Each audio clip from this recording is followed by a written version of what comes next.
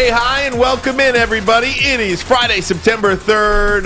Ryan Armani, Braylon Edwards. This is The Bottom Line here on Woodward Sports Network. Braylon, how are you, my friend? Big show today. We made it. It is Friday. It's Friday, man. Like, I commend you. You've had a very long week. Oh, man, it's all good. But you were looking good. I stayed up. So excuse me, ladies and gentlemen watching the show. We appreciate you at home in your car if you're listening to the Woodward Sports app. We really appreciate you. If I look a little tired, it is because I am a true friend and a true loyalist when it comes to the people that I care about and I love. I stayed up on accident, kind of, to watch my man, Ryan Armani, 4 a.m. on Fox. Braylon, I will sleep when I will sleep when I'm dead, my friend. Let's get right to it. I'm almost dead. Hey, man. Welcome to the party. I will sleep when I'm dead. I'm telling you, I agree with him. Hey, I'm excited, man. I got to get one thing out of the way, and we've got pleasure to be joined by our guy Marcus Ray in studio today. This is very big. We got some stories to talk about. Marcus Ray is one of the best. Marcus, I'm so thrilled that you are in studio. Yeah. But I got something to say at the start of the show real quick. Okay. So you walked out of the meeting a little bit, showing Marcus around here, and Maz says, "Hey, I think Braylon's mad at me." Why? And I said, why would I be mad at Maz? I said, what are you talking about, Maz? She said, yeah, I think Braylon's mad at me. What are you talking about? And I said, Maz, quit being silly. Braylon is not mad at you. And he's like, yeah, I could feel it. He's mad at me. Are we doing a man chill out already? In the second minute of our show, Maz, I love you. No one's mad at you. All right. What are you talking about? Okay. You're my guy. All right. I'm not mad at you. Now what he's gonna do is when the show's over, he's looking at me. He's biting his lip right now. He's like, he can't wait. Man, he can't wait to get at you. He cannot wait to get a hold of me today. Yeah, not at all. Not at all. He ignored my phone call, and but there it is. See, there it is. He ignored my phone call and sent some tweets and sent some text to the group chat. Listen, but he didn't respond to my phone call. I was on the toilet. I was on the toilet. I didn't want to talk to you when I'm on the toilet. That's tough. Oh, that's tough. I love it. I'll give you a pass for that because he did call me back at 10:46 p.m. Okay. But I forgot. I was dialed into the Ohio State Minnesota game, which we'll talk about. Marcus, you want to talk to him if you were on the toilet? I sure would. It's not like I'm FaceTiming. Is that great or Talk what? to me in between grunts. Oh, man. We'll get into the feud between Maz and Braylon. It's heating up. Apparently, it's heating up. Coming up in just a little bit. Well, we want to get to the man of the hour now. We've got him in studio with us. 1997 national champ. One of the greatest defensive players ever to play in Michigan football history. No. In the Big Ten. In the Big Ten. In the Big Ten. Number 29. Appreciate that love. Can we see some of these photos too? If you're watching on YouTube, if we're watching on Twitter, we got some videos, we've got some great photos. Look at this guy. Oh, look at this guy. GQ Rico Suave. That's my rookie year on BT. Straight milk dud head. Oh man. Look at Braylon Edwards in Western Number Michigan. 80. What the heck is that? I forgot I wore 80, dude, man. I forgot it's 20 you wore years 80. ago. That's for sure. He's not an 80. No, you are not an 80. Crazy thing about it is that is actually that was my first post-game interview ever. The hell with me. Look at that. That's the shot. Look at that. That was awesome. This shot right here, David Marcus Boston. Ray, in my opinion, is one of the most iconic photos in Michigan football history. I would say Sports Illustrated history. When you see that, Marcus, what's the first thing that comes to your mind? Just all the stuff Boston talked before the game and everything he said when he was on his recruiting visit. But I'm from Columbus, but it really makes me think I was born for this rivalry, just being from Columbus, born in OSU Hospital, and then beating Ohio State 3 times. So when I see that, it just means my legacy is going to be immortalized forever. First Michigan national championship since World War II, correct? First Michigan national championship since World War II. David Boston was built like I came to play today. He was built like a Hercules, David Boston. You took him down. He was built like an Adonis, but then he went overboard once he got to Miami and the Cardinals and the NFL. And what I remember about that, like if you look at that Sports Illustrated cover, he's turning upside down, and I think that's what Michigan did. Like that's why it's so iconic to me, because it's a metaphor on the very low-key tip. Michigan turned the Big Ten upside down. If you remember, preseason, they didn't get picked to win the Big Ten title. They didn't get picked to finish second in the Big Ten. They didn't pick to be third in the Big Ten. They said, the hell with all that. We're going to beat everybody you put in front of us. And also, we're going to go out to the Rose Bowl and we're going to win a national championship. Like, you know, that cover says it all. Marcus, the thing about that cover, too, I was a freshman at Michigan that year. Has to be like the greatest freshman year of anybody's life. The football national championship, the hockey team won the national championship. Yeah. It was a fantastic year. But David Boston was talking so much crap that entire week. In the fact that it was him that went down like that was, in my opinion, embarrassed in that way on the cover of Sports Illustrated for the entire country to see. It couldn't have happened to a better guy than David Boston. Do me a favor. Give us some backstory on his recruiting trip and the whole little thing back and forth with him and somebody you know, and somebody was like, oh, hell no. And so give us a little backstory about him and you know who. Well, here's the deal. Charles Woodson, when I look at that play, I also think I had to take up for Charles because he put hands on Charles, if you remember. Oh, yeah, 100%. Early in that first quarter. But when David Boston came on his visit to Michigan, he walked in there with a red coat on. We were playing Sega Genesis at the time. Sheesh. And David Boston said, hey, I'm not taking off my red coat because I'm going to the Buckeyes. So we kind of stood up. We're about to fight in the dorm. This is December 95. And he said, I came here for three reasons: to sleep with your women, to see your stadium, and tell Charles Woodson, I'm going to get it cracking. I'm going to give it to him. Are you kidding me? Said it to my face. So he looked me in the face and said, now get on the phone. So we were about to fight. He said, didn't you just get back on the team from a credit card swiping or something you had going on? So I said, well, you know, he's right. He said, now call your girlfriend and tell her to come down here. And then Charles came down to my room. I told Charles, hey, there's some freshmen some recruit down here woofing. And they got nose to nose in the dorm. Now, that's a little pre-segment from Hitman and Heisman coming out next year. Wow. Just a little excerpt. I told you. We got stories for days. That is one of the most incredible things I've heard. I mean. So now think about that story, and now look at that Sports Illustrated cover. What did he have to say after that? Take that. He apologized. And I saw him 3 days after that game on Thanksgiving break over D. Miller's house. And we just sat there, you know, had a few beers and just watched the game.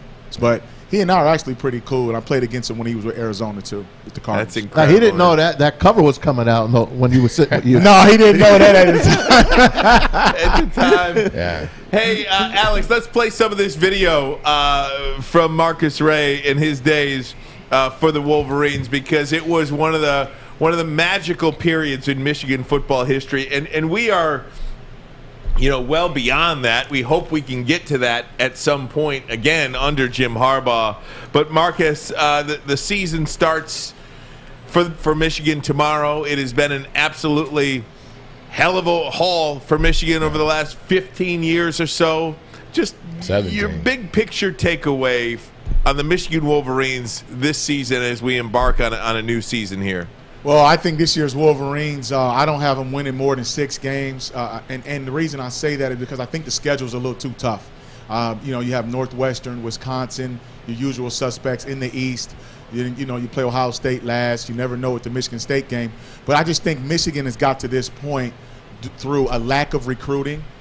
When you look at the high turnover in the coaching staff, and I don't know if they have guys on their staff who can really develop talent. When I was at Michigan, we had Les Miles. We have Vance Bedford. We have Brady Hoke and Greg Madison, and those guys were there for, you know, an extended period of time. But when you don't win, you're not going to get the best players, and it's just the way it goes. That's why college football now, it's just like it's a monopoly at the top.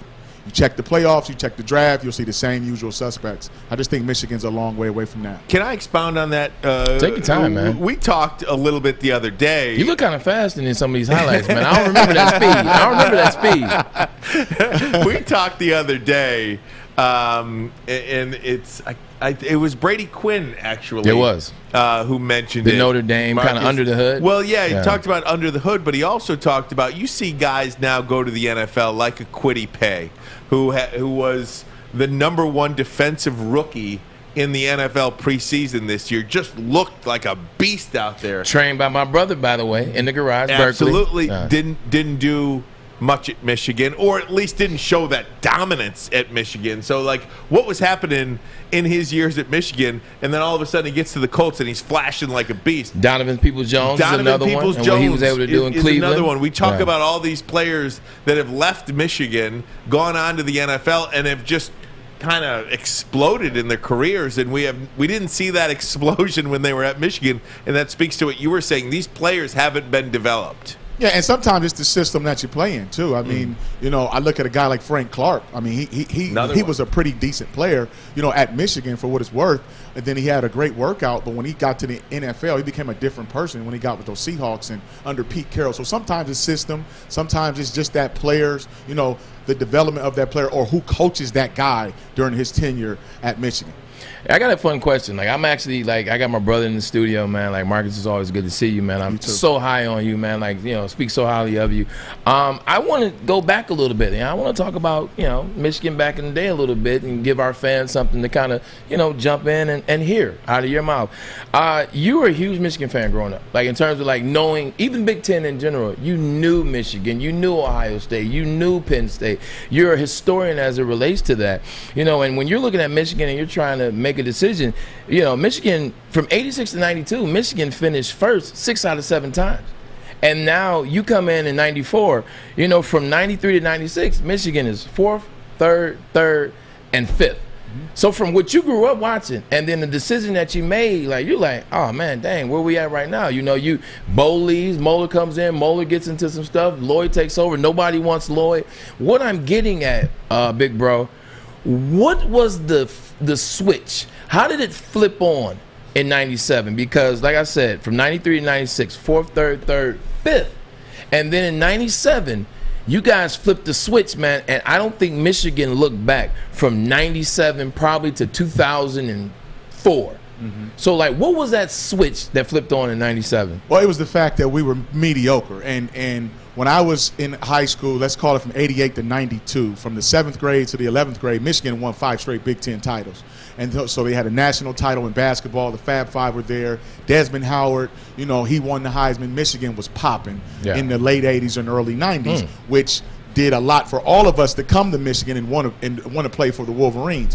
What happened is when we got there, I got there in 94, but that 93 class was the first class to not win a Big Ten championship since 1969. So if you go 93 to 96, that class let the Block M down and broke a streak and a tradition. That's really what happened. And we know we left a lot of meat on the bone in 95 and 96. We had talent. So in 96, we go out to Purdue. They just lost their coach, Jim Coletta. Got fired on Monday. They're 2-7. They beat us 9-3, and we were ranked number 7 in the country with 1 loss. And that 1 loss was already to Northwestern, who we were already 16-0 in the 4th quarter, and they came back and beat us by 1 point. So we were always knocking on the door. We would find a way to trick it off, like most Michigan teams will, of just historic times. Like Tony Romo. Tony Romo, Tony Romo. You know, so in 97, I think we got rid of some of the bad apples, and some of us knew we came there and we were not living up to the tradition of at least winning a Big Ten championship. And then Charles and I started talking more national title to the rest of the team. Let's just go ahead, scratch the Rose Bowl. Let's just beat everybody and get out of here. And that was the mentality. He's one of the best defensive players in Michigan history, in Big Ten history. Of course, a member of the 1997, an integral member of the 1997 National Championship team. He just is Marcus brought up Charles Ray. Woodson, so we're gonna get into that. We got to get into that. We got to get into college football today, Michigan today. We got a lot more with Marcus Ray. This is Armani and Edwards, Woodward Sports Network.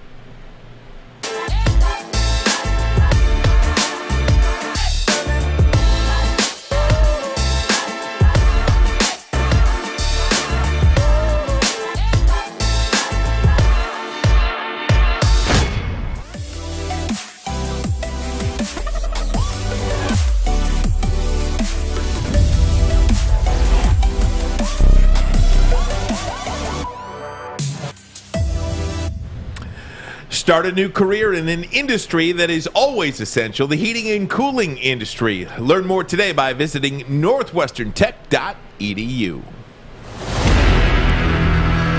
Bottom bottom line, Armani and Edwards coming back with a longtime friend of mine, a big brother, mentor when I was at Michigan. I think the cool thing about it is not everybody has a chance to be around their idols and kind of mentors and people that they really respected growing up, and even in the college level or even in the NFL level. He was on the sidelines, and we can get into that in a minute. He was on the sidelines a lot of times my senior year. And my senior year, I knew what I wanted to do. I knew where I was going to be. But even as good as you are, you still need that person to hold you accountable. Mm-hmm. You need that person to tell you, yo, B, you're all right. It's not as bad as you think it is, or you tripping. And he was always able to do that for him, and I really appreciate it. Actually, I got Maz asking you a question about that. You know what I'm going to have a mask about. But you just talked about Charles Woodson. And Charles Woodson, Seawood, the GOAT, Bubba Chuck, everybody knows, just got inducted into a Hall of Fame, well-deserved, first ballot, Heisman Trophy winner, beat out Peyton Manning. To this day, that's one of the biggest wins in Michigan history, is him winning that Heisman over Peyton. But let's talk about what people don't really get a chance to talk about or even know. Let's talk about how Charles won the Heisman Trophy. People don't know how intricate you are to the success of Charles Woodson, his whole career, especially his junior year. People don't realize that Charles was able to do a lot of things that he was able to do because you have a brilliant football player that's the safety that really was the leader of that defense, got everybody in position that will allow, you know what? Let me stop talking about it. Talk about how intricate you were to his success, and please don't be humble. Okay. Well, Vance Bedford is the one who actually took his brain and put it inside of my brain. That's where it started. Talking about defensive back coach for Michigan back then. Yep, former defensive back coach at Michigan. So I was a linebacker in high school. He transformed me into a safety. Charles couldn't backpedal. He was born with club feet, so he actually was a terrible corner, but a great athlete. So Vance taught him the technique, and then I would say we started our first game against Illinois, and then in '95. Let's just fast forward a year later. Charles asked to move into the dorm with me in South Quad in training camp so he could learn the defense. A lot of people don't know that. Then we moved in together in the summer of '97, and I believe if we don't live together, I was bringing film home. So I was the coach on the field. I was tutoring Charles from our apartment, and he'll tell you that. Those are the facts. So every time we lined up, I was able to capture the formation, the down and distance, what I saw on film, the field position, and why we made the call, and tell Charles in 3 seconds where the ball was going. I never played for him, but I did think for him a whole lot. And I never got my flowers, so he said, don't be humble. So I don't think Charles can tell his entire college story without my name coming up. And we're still friends, and we laugh about it to this day. Yeah. But there were times when I got him lined up when he didn't know what was going on. But he was a great player. He actually became a better NFL corner once he started learning the game at the pro level. And when he switched to safety, he would call and ask me, hey, what do you think about this? What do you look at as a safety? And one of the things I told him, cornerbacks play from an angle. Safeties play from a three-way view, left, right, middle. And it's a totally different game in the pass and in the run. So, but going back to Michigan, Charles was a phenomenal player. But everything he did, he had help. Because people always say, hey, he took away half the field. Well, how do you get 8 interceptions? Where else were they going to throw the ball? And at one point, we were tied for the lead in the Big Ten, and he looked at me in that Wisconsin game and said, I can't let you lead this team in interceptions. I said, I didn't know we were competing. I had no clue we were competing. So his competition was in his own apartment. Yeah. As far as statistically, I was nowhere near the greatest player like he was, because I think he's the GOAT. But yeah, I agree. I held my own, and I did teach him the game as far as mentally, coverage-wise, that Vance Bedford taught me. The reason why I'm going to let you go. The reason why I was able to bring that up is I played in New York for the Jets with Darrelle Revis and Kerry Rhodes. And the reason I was able to kind of pay attention to that, Ryan, is in 2008, Darrelle Revis had 5 interceptions. In 2009, Darrelle Revis had 6 interceptions and 37 pass deflections. But he did that under Kerry Rhodes. Like, I watched Kerry be able to guide Revis and say, all right, Revis, you want to do your own thing? I got you. I got your back. Revis, watch out for this. They're going to do this. I got you. I watched Kerry navigate Darrelle Revis, who they call the best cornerback in the last 20 years. I watched him do that. In 2 years, he had 11 interceptions and 60 pass deflections. In the next 8 years, he had 13 interceptions and 20 pass deflections. So you tell me if I'm wrong in asking that question. Well, there's no doubt about it. And Marcus, I will tell you, and I'm not just saying this because you're here, within my friend group at Michigan, we all knew that it was a team out there. Yeah. Charles isn't as good without you on the field. You're not as good without him on the field. That's just the way it worked. So I'd like to believe that you got some credit a little bit, because my friend group loved you because you were the pound guy. I mean, you were the guy that was out there directing everything. You were quarterback of the defense. You were the guy out there. So I'd like to believe that we were smart, astute watchers of the Michigan football defense. Oh, yeah. So, it was more like a Pippen-Jordan relationship. Yeah. You know what I mean? I felt like people treated it like Batman. Hey, Pippen's one of the 50 greatest NBA players, too. Don't forget it. That's right. Not now, but like back when they first did the Jackets. I don't know about now. He's been talking a lot of smoke. I think he got a book coming out or something. But here's another question. Maz, you got to get into the story because I want you to ask. Like, I always ask him about the story. I always bring it up, so you got to bring it up. All right, take us back to 2004. Chad Henne at quarterback. It's 4th down. Braylon's getting the ball, and he made one of his very few mistakes there. Tell us about that. Well, first of all, Braylon Edwards was one of my favorite Michigan football players of all time. That's high praise coming from him. So I used to watch the games, and I just remember I felt like if we would have had a Braylon Edwards, we would have had 3 national titles instead of 1. And that's no disrespect to anybody I played with. So when I watched this kid, I was watching him for a few years. I saw his rise.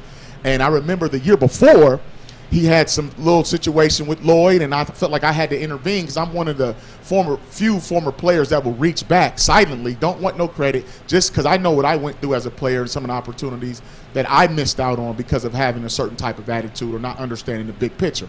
Braylon Edwards drops a pass, took his eyes off of it as he was turning the corner, 4th and 1, and it was a big game. And when you're a superstar, a lot of your teammates don't know what to say to you. Like, hey, come on, Braylon, step it up. Well, I wasn't his teammate. I was just a big homie at the game. Yeah, I would have told them to shut up. Yeah, he walked off the field and not one person said anything. They were looking up in the crowd and trying to avoid Braylon. So I walked over to him, and you can go watch the TV copy, and you'll see me leaning over top of Braylon saying, hey, man, you straight? And Braylon was looking at me. He's like, I'm straight. I said, nah, you not straight, dog. You just tricked off the game. He said, nah, I'm going to get it back, and he came back and made some plays. But I was the one person on the sideline, maybe besides Lloyd, that could have made that connection with Braylon. And he didn't, we didn't play together.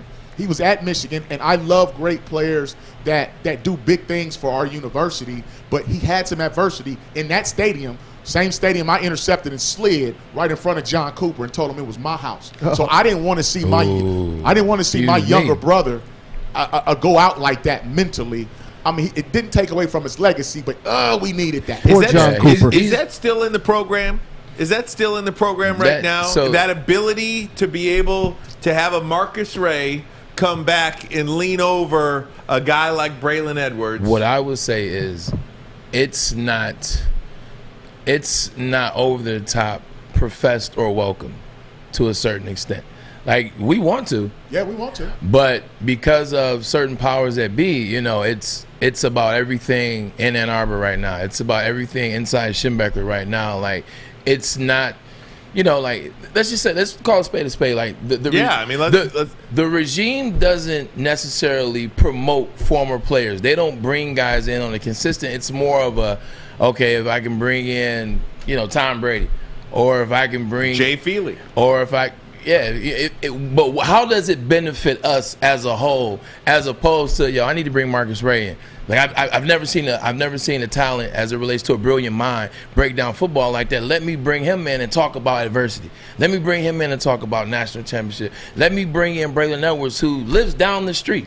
Let me bring in Lamar Willis. Like it's not like that. Like if you go to Ohio State, and we always talk about Ohio State because they're always the model. Man, in spring ball, all their former players coach.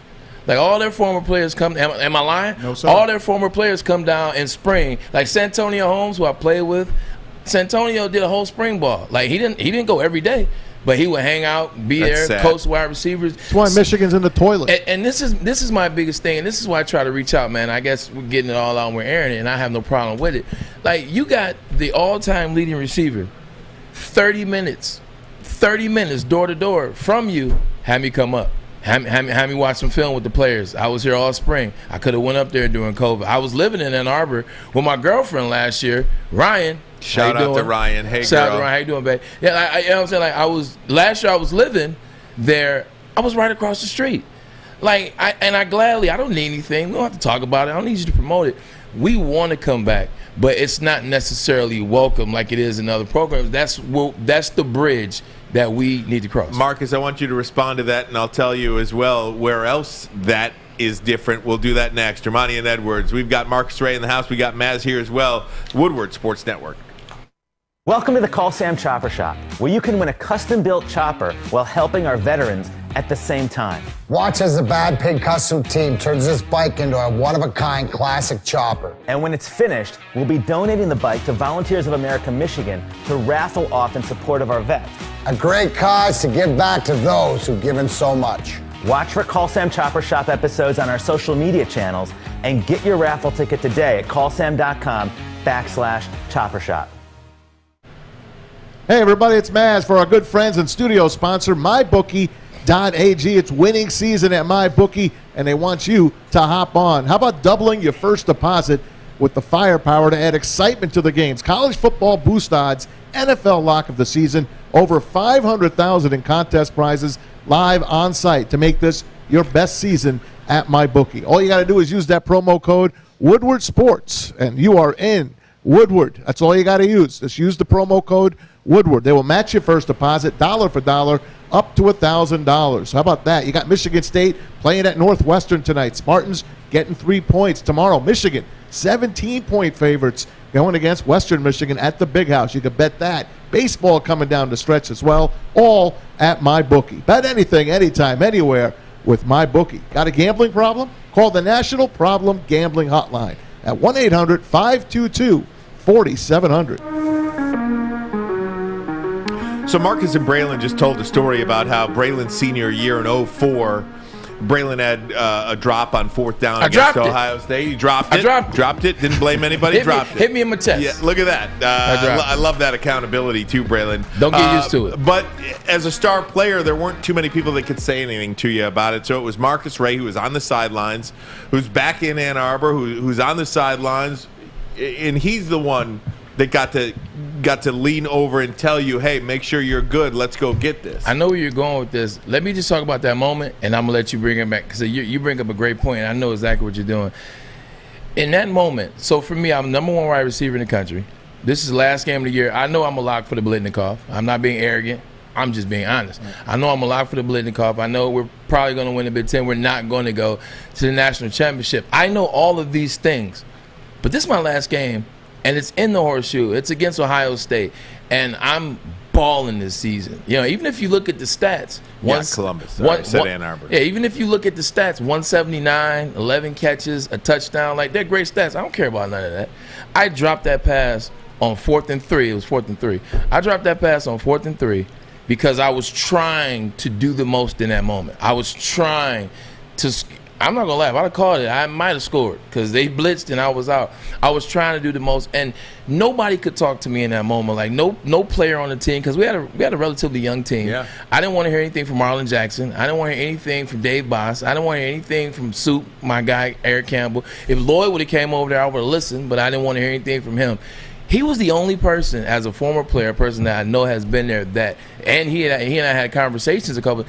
When he came over there and said what he said, it immediately shifted my mind. Like, I wasn't able to do enough to help and win the game, but I went out there, I changed, I got back into the game, I scored a touchdown. But that's what we need. So when you were going there, I just remember that moment. I just had a flashback. Like, no one could talk to me in that moment but a former player. So to bring Marcus back into this, though, I said, is it like that now? Could former players like a Braylon Edwards, like a Marcus Ray, insert former player here, go and just kind of hang out with the football team and be that guy that you were to Braylon back in 2004? I don't think it's been that way since Brady Hoke left. I mean, I mentored Jabril Peppers and all of those guys. I would pick them up. We would have lunch. So I initiated some of that stuff on my own. We never advertised it. I mean, all of those kids that played in that secondary, Delano Hill, all of them would tell you. I used to walk in the building and talk to Greg Madison and say, what are we doing? You know, I would try to help Roy Manning, who was a first-year cornerback coach. You know, he was in over his head. And I would actually walk into Schembechler as a BTN analyst and not only mentor players, but talk to coaches and everybody. But that door was closed as of January 2015, and it probably never will be opened up again. But you asked Jabril Peppers, his tenure in Ann Arbor, who he spent time with once a week, even when he hurt his foot, to going to Mr. Spots. He and I used to watch tape. Mr. Spots. Oh, shout out. All kind of, I mean, spicy. Shout out to yeah, Keith. my man. So I don't know if the door's open, and if it is, it's you really have to be very careful if you're reaching back trying to mentor a player. Dumb right now. question. Is somebody on the outside looking in? Why not? Like what is the goal, or what would the purpose be of keeping you guys out of Schembechler, keeping you guys from having a relationship with these players who, let's face it, many of them are not from Michigan. Many of them don't understand the rivalries with Michigan State, with Ohio State. You think a guy like Braylon, talk about it, Ryan. You think a guy like Braylon Talk Edwards about or it, Marcus Ryan. Ray could walk in and say, you know what, let me sit you down, young man, and tell you about why this is important here? This is what I think, and you can, this is just my thought process, and you let me know what you think. I feel like with Coach Harbaugh, I think everything needs, like all the success, it needs to come from in-house. I think all the success that they have, it needs to come from Jim Harbaugh. It needs to come from McDonald. It needs to come from Ron Bellamy. I don't think they want to have to give any credit to anybody on the out. Stupid. I didn't say it was smart. I don't think he wants to give credit to anyone else except his regime. And I could be wrong. Isn't it the team? You guys weren't taking credit back then. It was you did it on your own time. We're still not taking credit, but also what you get with that are kids' minds are very impressionable. Like these kids, even when we were young, we were very impressionable. I think we were a little more mature than these kids today. But I think they're very impressionable. So another thing might be he doesn't want to have too many voices, too many conversations, too many ways to do the technique, too many thoughts about what's going on. So I think he tries to keep it in-house. It's just my thought. I think it's wrong, but I think that's my thought. No, I agree with you 100%. And I don't think Jim Harbaugh can trust. He got too many other people in his ear from up top or his eyes that are watching. So he's not sure if a Marcus Ray does develop a relationship and if that kid becomes a better person or a better player like Braylon. Who's he going to get the credit to? Who's he going to give the credit to? And sometimes, we got some former guys that may have negative things to say that can impact the program. So it's kind of, you don't know if he's kind of rolling the dice if you're Jim, but I think the door should be open because I wouldn't know Braylon Edwards right now and be on his show if Lloyd Carr didn't let me on the sideline during the Ohio State game, and I was living in Columbus, and he was the leader of that team, and at a pivotal moment in his career, it's become a relationship. A big brother, little brother, Michigan football relationship, broadcasting relationship, something that happened 17 years ago. But that's what J.U. Chesson, Amari Darboh, Devin Gardner, Brady Hoke let me on the sideline. Brady Hoke let me talk to them. I remember when Brady Hoke first got to Michigan. Remember spring ball when he had the first meeting where he started naming all the numbers into the last time national championship, the last time we done this, and he basically brought all the former players back. Like whoever wanted to come to that spring game, the Friday before the spring game, whoever wanted to come, and he basically said, "We want this to be your house. We want you guys to come back." Brady made a conscious effort to do that. There's another thing too. It's more of a status thing. If you're not Tom Brady or a guy like Desmond. Jay, people don't know Jay Philly. That's my man. We came in together. He was a walk-on. I mean, people need to talk about his success of just we used to call him Charlie Brown. We had him on the other day. Okay, yeah. So, but Jay's a great broadcaster too. But I think the program needs to bring in more recognizable names. Okay, so the usual stuff. Just guys that are passionate about Michigan, Marcus. Yeah. All they gonna bring in is John Jansen, C. Wood, Tom Brady, then Chris Webber. It gets to the point where they don't even play football. You know who does it differently? You know who's got an Oklahoma, LSU, forget about Alabama. That. You walk down the hall. Juwan Howard. Juwan Howard does it differently. You played for Michigan. If you're Mike Gottfredson, the 5'8" point guard for Michigan back in 2000. Spike Aubrey. Spike Aubrey. Spike. You come on back. Yeah. If you're insert player here, I mean, you're Michigan, your family. At the end of the day, if you've ever put on a jersey, no matter the sport, or a leotard or a unitard, or if whatever your uniform is, if you've ever worn those colors, if you've ever put that uniform on for a year, 2 years, 3 years, 4 years, you have something to give back. I don't care if you're a walk-on. I don't care if you're a 5-star. I don't care if you're All-American. I don't care if you didn't play. If you're on the team, you have something to give back. Let me ask you this, guys. We were so excited when Jim Harbaugh was hired. We were very excited. Hey, Brady Hoke, he don't wear headphones. He don't know what the heck he's doing. Blah, blah, blah. If he stayed, I'm going to ask Marcus, Braylon, and Ryan. If he stayed, are they in better shape now than they are? Nobody mentioned the headphones when they won the Sugar Bowl. I'm just throwing that out there. I know. I'm just throwing it out there because that's what we always said. Nobody mentioned the headphones when they won the Sugar Bowl. Is Michigan better with Brady than with now Jim? I'll take the bullet. I think so. Because I think when he left, those guys were sophomores. He left a lot of food in the cupboard. And in year 7, if you move in the house and you eat that food and them groceries, and then they're gone and you don't restock the cupboard, that means you didn't do your part. So whoever got kicked out of that house left him a lot to work with. And I think Brady Hope was, if Brady would have stopped hiring his friends and just went ahead and just hired some serious, for real, not the MAC coaches, no diss to the MAC. I'm just saying, when I was coaching at Central Michigan, Butch Jones said he heard Urban Meyer give a speech. He said, when I left when I went to Utah from Bowling Green, I left the MAC coaches in the MAC. When I went to Florida from Utah, I left the WAC coaches in the WAC. And when I got to Florida, I put a squad together. And that's what Urban Meyer's mentality was, and that was not Brady Hoke's mentality. That's fine. And in 1 or 2 more years, he didn't want to give up Al Borges. That was his homeboy. He brought all of his San Diego State buddies and Ball State buddies to the big show. Everybody don't get to make the trip. And Brady was loyal to a fault. He would have learned his lesson. He would have started bringing in more guys. And next thing you know, Michigan, I'm not saying they would have been a national championship, but that 2016 team, Brady Hoke's boys. And if you want to give Rich Rod credit. Talk about it, Marcus. If you want to give Rich Rod credit, well, Brady won. No, Brady won with Lloyd Seniors and Rich's quarterback. Understand that in 2011. That 07 class, 7, 8, 9, 10, 2011. All I'm saying is Junior Hemingway was recruited by Lloyd Carr. Come on now. Let's stop faking the funk with this thing. Greg Matthews, Lloyd Carr. See, everybody got mad when I said Butch Jones should have been the coach. But I really didn't say that. What I did was I made a comparison. And my man Sam Webb kind of set me up. So that Good old Sam. So part of my tenure in the media in Ann Arbor was always tainted. You said Butch Jones was a better coach than Jim Harbaugh. Well, both of them are stinking it up, to be honest. Butch doesn't even have a – now he's down at Arkansas State. But I'm saying. But year 7, why didn't you give Rich 7 years? Why didn't you give Brady 7 years? We talked about it. So now we sitting here on borrowed time.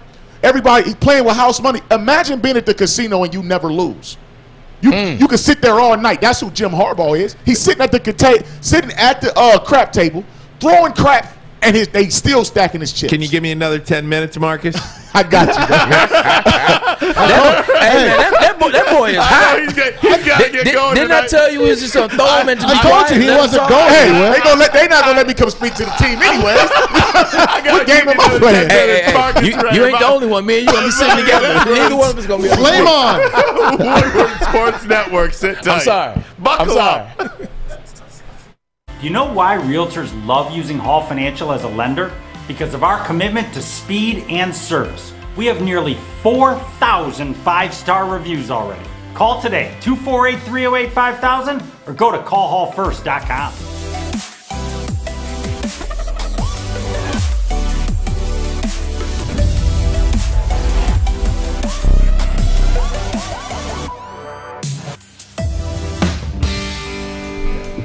All right, right back here with Marcus Ray. I'll tell you. This is fire right now. This is incredible stuff here. I'm going to have to wear a mask to Ann Arbor, man. No, dude, look, here's the problem. Here's the problem. And here's where I appreciate guys like you, Braylon Edwards, and you, Marcus Ray, and Jay Feely that we had on in large part, too. Enough with the sugarcoating this stuff. Yeah. Let's get we're all big boys here. Can we put our big boy pants on and talk about this thing objectively? Tell the real story about what's going on at Michigan. We haven't been good. We've played a couple of big games in 15 years. Yeah. Seriously, it's been really, really bad. Ohio State last night just brings in some quarterback you never heard of and just trucks Minnesota. It was nice 14-10 at the half, and then 35-14 second half. Good night, They had to warm up. That's all. I mean, it's like, come on. They always struggle in the first game of the year. So, like, if you notice, that's kind of like Ohio State's thing. They struggle the first game of the year, and they figure it out at the end. I think the big thing for us, man, and as Michigan fans, as Michigan alums, as Michigan football players, whatever, we're just tired of excuses. Hey, man, look. Like, I think that's the big thing. We're tired of excuses. And look, the record is what the record is. Michigan fans need to stop making that. See, my big thing is Michigan fans need to stop making excuses and get mad at people for telling the truth. That's one of the biggest problems. That's why we're here. That's why we're here. That's why we're inviting people on the show that want to tell it like it is. This wouldn't be acceptable anywhere else in the country except UCLA. That want to tell it like it is. So, Marcus, I will ask you, this is year 7 for Jim Harbaugh. I don't care what you say. You don't get a year 8 if you don't beat Michigan State, Indiana, Ohio State. I think you have to win those games. I think you have to win 9-10 games with a win over Ohio State. If you don't beat Ohio State at home with a freshman quarterback, when are you going to beat Ohio State? I'm sorry, it's got to be this year. I don't think they're ever going to beat the Buckeyes again. I'm just going to throw that one out there. Quote it, tweet it, and prove me wrong. I hope I'm wrong, but I'm not going to get my hopes up. And I live in Columbus, and I see what's going on down there. But it's a juggernaut. Look at how low the standards have dropped. Hey, we just got to beat Indiana. Let's try to get to 9 wins. We're Big Ten championship or bust. That's at least. Like, we were talking national championship. Michigan can't get to Indianapolis. Let alone. So you got Pat Fitzgerald taking the Remember when Jim Harbaugh, remember in the offseason when he was doing these elaborate trips, South Africa? Matter of fact, took one of them when we had our 20-year reunion for the national title, same weekend. Type of guy he is. South Africa, Paris, London, all these places. And I remember at Rome, via Roma. I remember them asking me, they said, hey, Braylon, and this is when I was with, the other network, right when I had started. It was like, hey, Braylon, where do you think Harbaugh should take the kids next? I said, how about the Indianapolis? How about the Indy? How about the Indy? I don't care about Rome or South Africa. It's U of M. They will have that opportunity later in life, I guarantee you. How about Indianapolis? Marcus, I don't want to bury the lead here. I mean, and I don't think you're being facetious. You don't think they're ever going to beat Ohio State again until what? Until Ohio State goes on probation or somebody does something. Until Ohio State hires the wrong guy. Because what they figured out was 20 years ago when they brought in that vest, that was the worst thing that ever happened to Michigan football. It ain't Rich Rod, it ain't Brady, and it ain't Jim Harbaugh. His first press conference. Jim Tressel. The first press conference I remember because Jim Tressel, I think that press conference was January of 2001, and then I was a freshman in August of 2001. But I remember that because I had just committed to Michigan verbally, and I remember that press conference. I was watching. It was at a basketball game, and Jim Tressel said a bunch of blah, blah, blah, blah, blah, blah, blah. Oh, by the way, we're going to beat that team up north. I'll never forget it. And then they consistently beat our butt. And then they did, and they keep hiring the right guy. Yeah. And the one year they didn't have the right guy in Luke Fickell, Michigan won that game. So you're not wrong, right? Yeah. So the only way I think, I'm not going to sit here, they got to out-recruit them, they got to finish, and 4th down. Take all that because Braylon mentioned it to me off the show about that 4th down. I don't care about if he got it or not. You quit on the next play. You had a guy tackled on 3rd and long, and you never should have been in that situation. You had a 2-score lead. Not to mention he got the penalty. Like, a lot of people don't talk about that game where he was out of sorts. Remember he got the penalty? Like, when he ran down the field and got the – you don't do things like that in big moments. You don't make Wilton Speight pass the ball inside the 10-yard line when his shoulder's been hurting, when he was hurt the week before that. You did that twice. I don't think Michigan got blown out by Brady Hoke. I mean, I don't think Ohio State ever blew Brady Hoke out. Devin Gardner throws for 400 or 500 yards, whatever it is, on a broken foot. Went for 2-1 game. Went for 2. All they do is throw it up the funches. They come back and run the same play and throw it right to the guy. But there were several times. It was like 2000 and was it 12 when Shoelace had popped the long one right before the half, and we're winning and then come out and we lose 26-21 because you let them drive down right before half and get a cheap 3. So what I'm saying is Brady hoped that game was competitive. This game will never be competitive with the guy we got there. I think one of the things, except for 2016, I think one of the things, and we keep beating up on the current regime, and we're not doing it on purpose. We're just calling it as it is. I remember one thing that rubbed me the wrong way is he talked about the rivalry.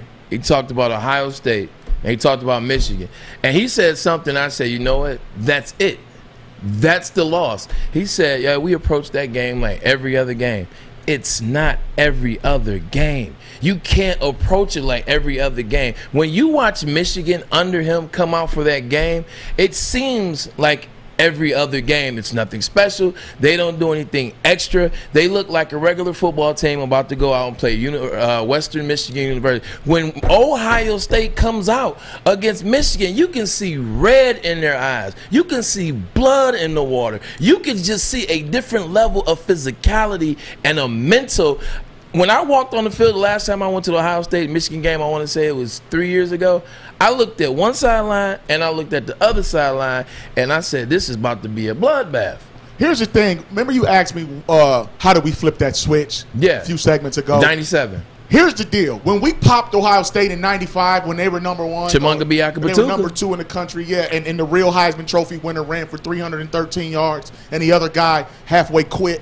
Well, when we went down to their stadium the next year and they were undefeated, number 2 in the country, and we popped them again, that's when we said, so is our whole legacy going, because your legacy at Michigan is your record versus Michigan State and Ohio State. And did you win a conference title at some point? And did you graduate? 3-1. But once we knew we could knock off Ohio State with relative ease, it wasn't like we were in some kind of situation where we couldn't get out of. We went to their stadium, punched them in the mouth. And then after 2 years of us doing them like that, we said, we're not going to let y'all do us like that. 97. So that's what made us finish the deal is we knew we were legit. We just can't have 5 turnovers against Purdue and then 5 against Penn State the next week because those 2 Michigan teams would quit. All the talent. We would turn the ball over. We had young quarterbacks.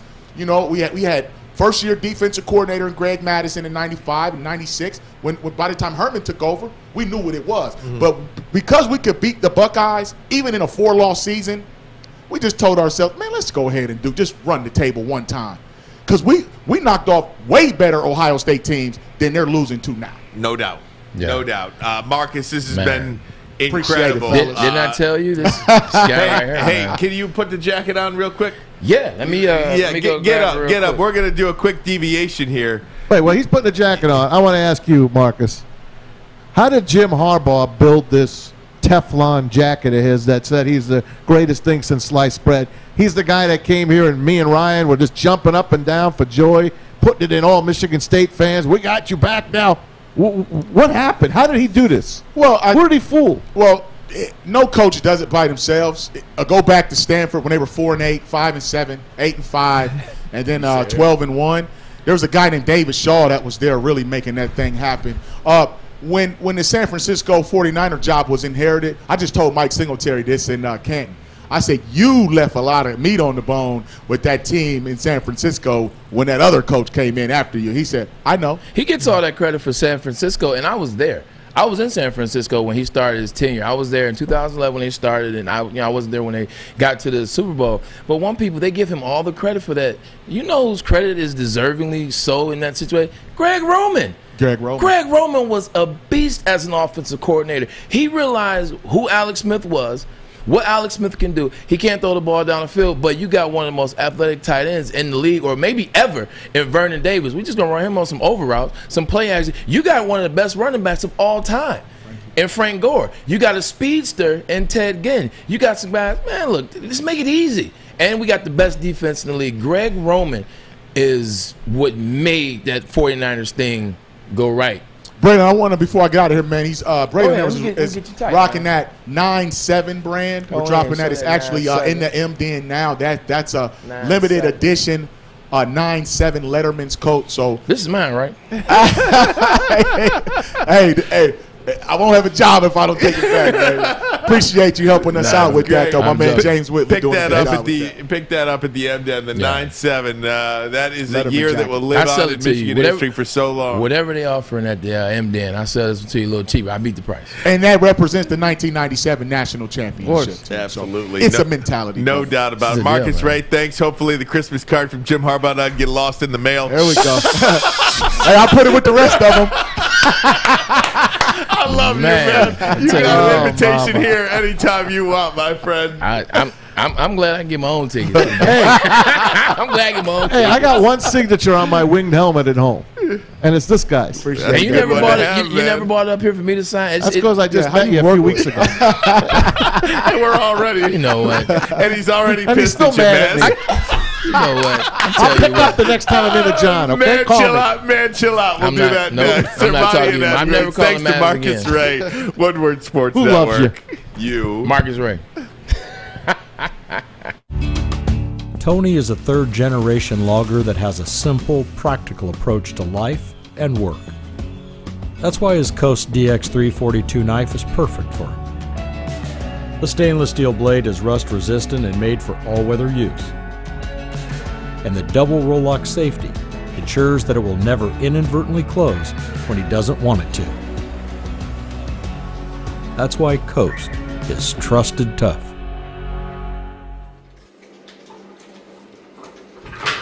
Morning, Art. Morning, D-Mac.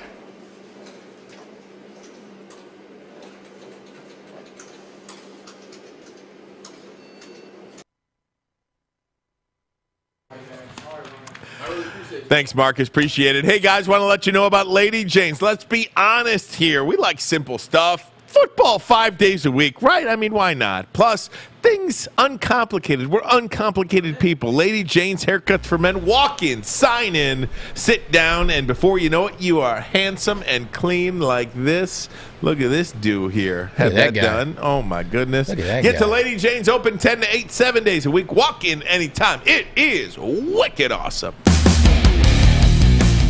I'm telling you, that was one of the most enjoyable experiences in the history of the program here on Woodward Sports. You know what you didn't mention is your hair looks good. This is after a long week, too. I'm telling you, this after a long week. Look at that, man. All right. Look at that. Yeah, boy, Rico Suave. It benefits us working inside a hair salon. They gotta hook me up. Yeah, I've been going to the same barber. I've known him since high school. Shout out to my boy Tay West. Hey, Tay. I've been going same person. He cuts my hair. I might have to let them trim the beard up or something. Dude, I'm telling you, might have to hook me up a little bit. Little hot lather neck shave. Okay, that didn't nice hurt little, anybody. Little hair wash. I'm telling you, little beard wash. It's a great experience here. Maz, you want to get in here? I mean, how great was that, Marcus Ray? You know what? We've been saying that a lot. How much fun we're having with all these conversations. The other day we had Brady Quinn. It was awesome. I couldn't stop. I wanted more, and I want Marcus. You got it today. I want Marcus. You know me. I always say I'm the biggest Marcus Ray fan there is. He don't hold any punches. This is a Columbus kid, played at Michigan. If you don't believe that guy, who the heck are you going to believe? But that's why it worked, too, at Michigan, right? I mean, if you look at that 97 championship team, if you go back and really look at some of the great teams in Michigan football history, go look and see where the guys were recruited from. Ohio, Pennsylvania, Michigan, Ohio. They didn't leave the area. Like every once in a while. And they owned the area. Not only did they not leave it, they owned the area. Yeah, you weren't going anywhere else. Yeah, Illinois. Indiana, Michigan, Pennsylvania, Ohio. You don't really have to go anywhere when you recruit the top players in that, and you really do your homework. I want to go back to something he said, and he talked about when the switch flipped on for them. Mm-hmm. They weren't winning Big Ten championships in 94, 5, and 6, but you know what they were doing?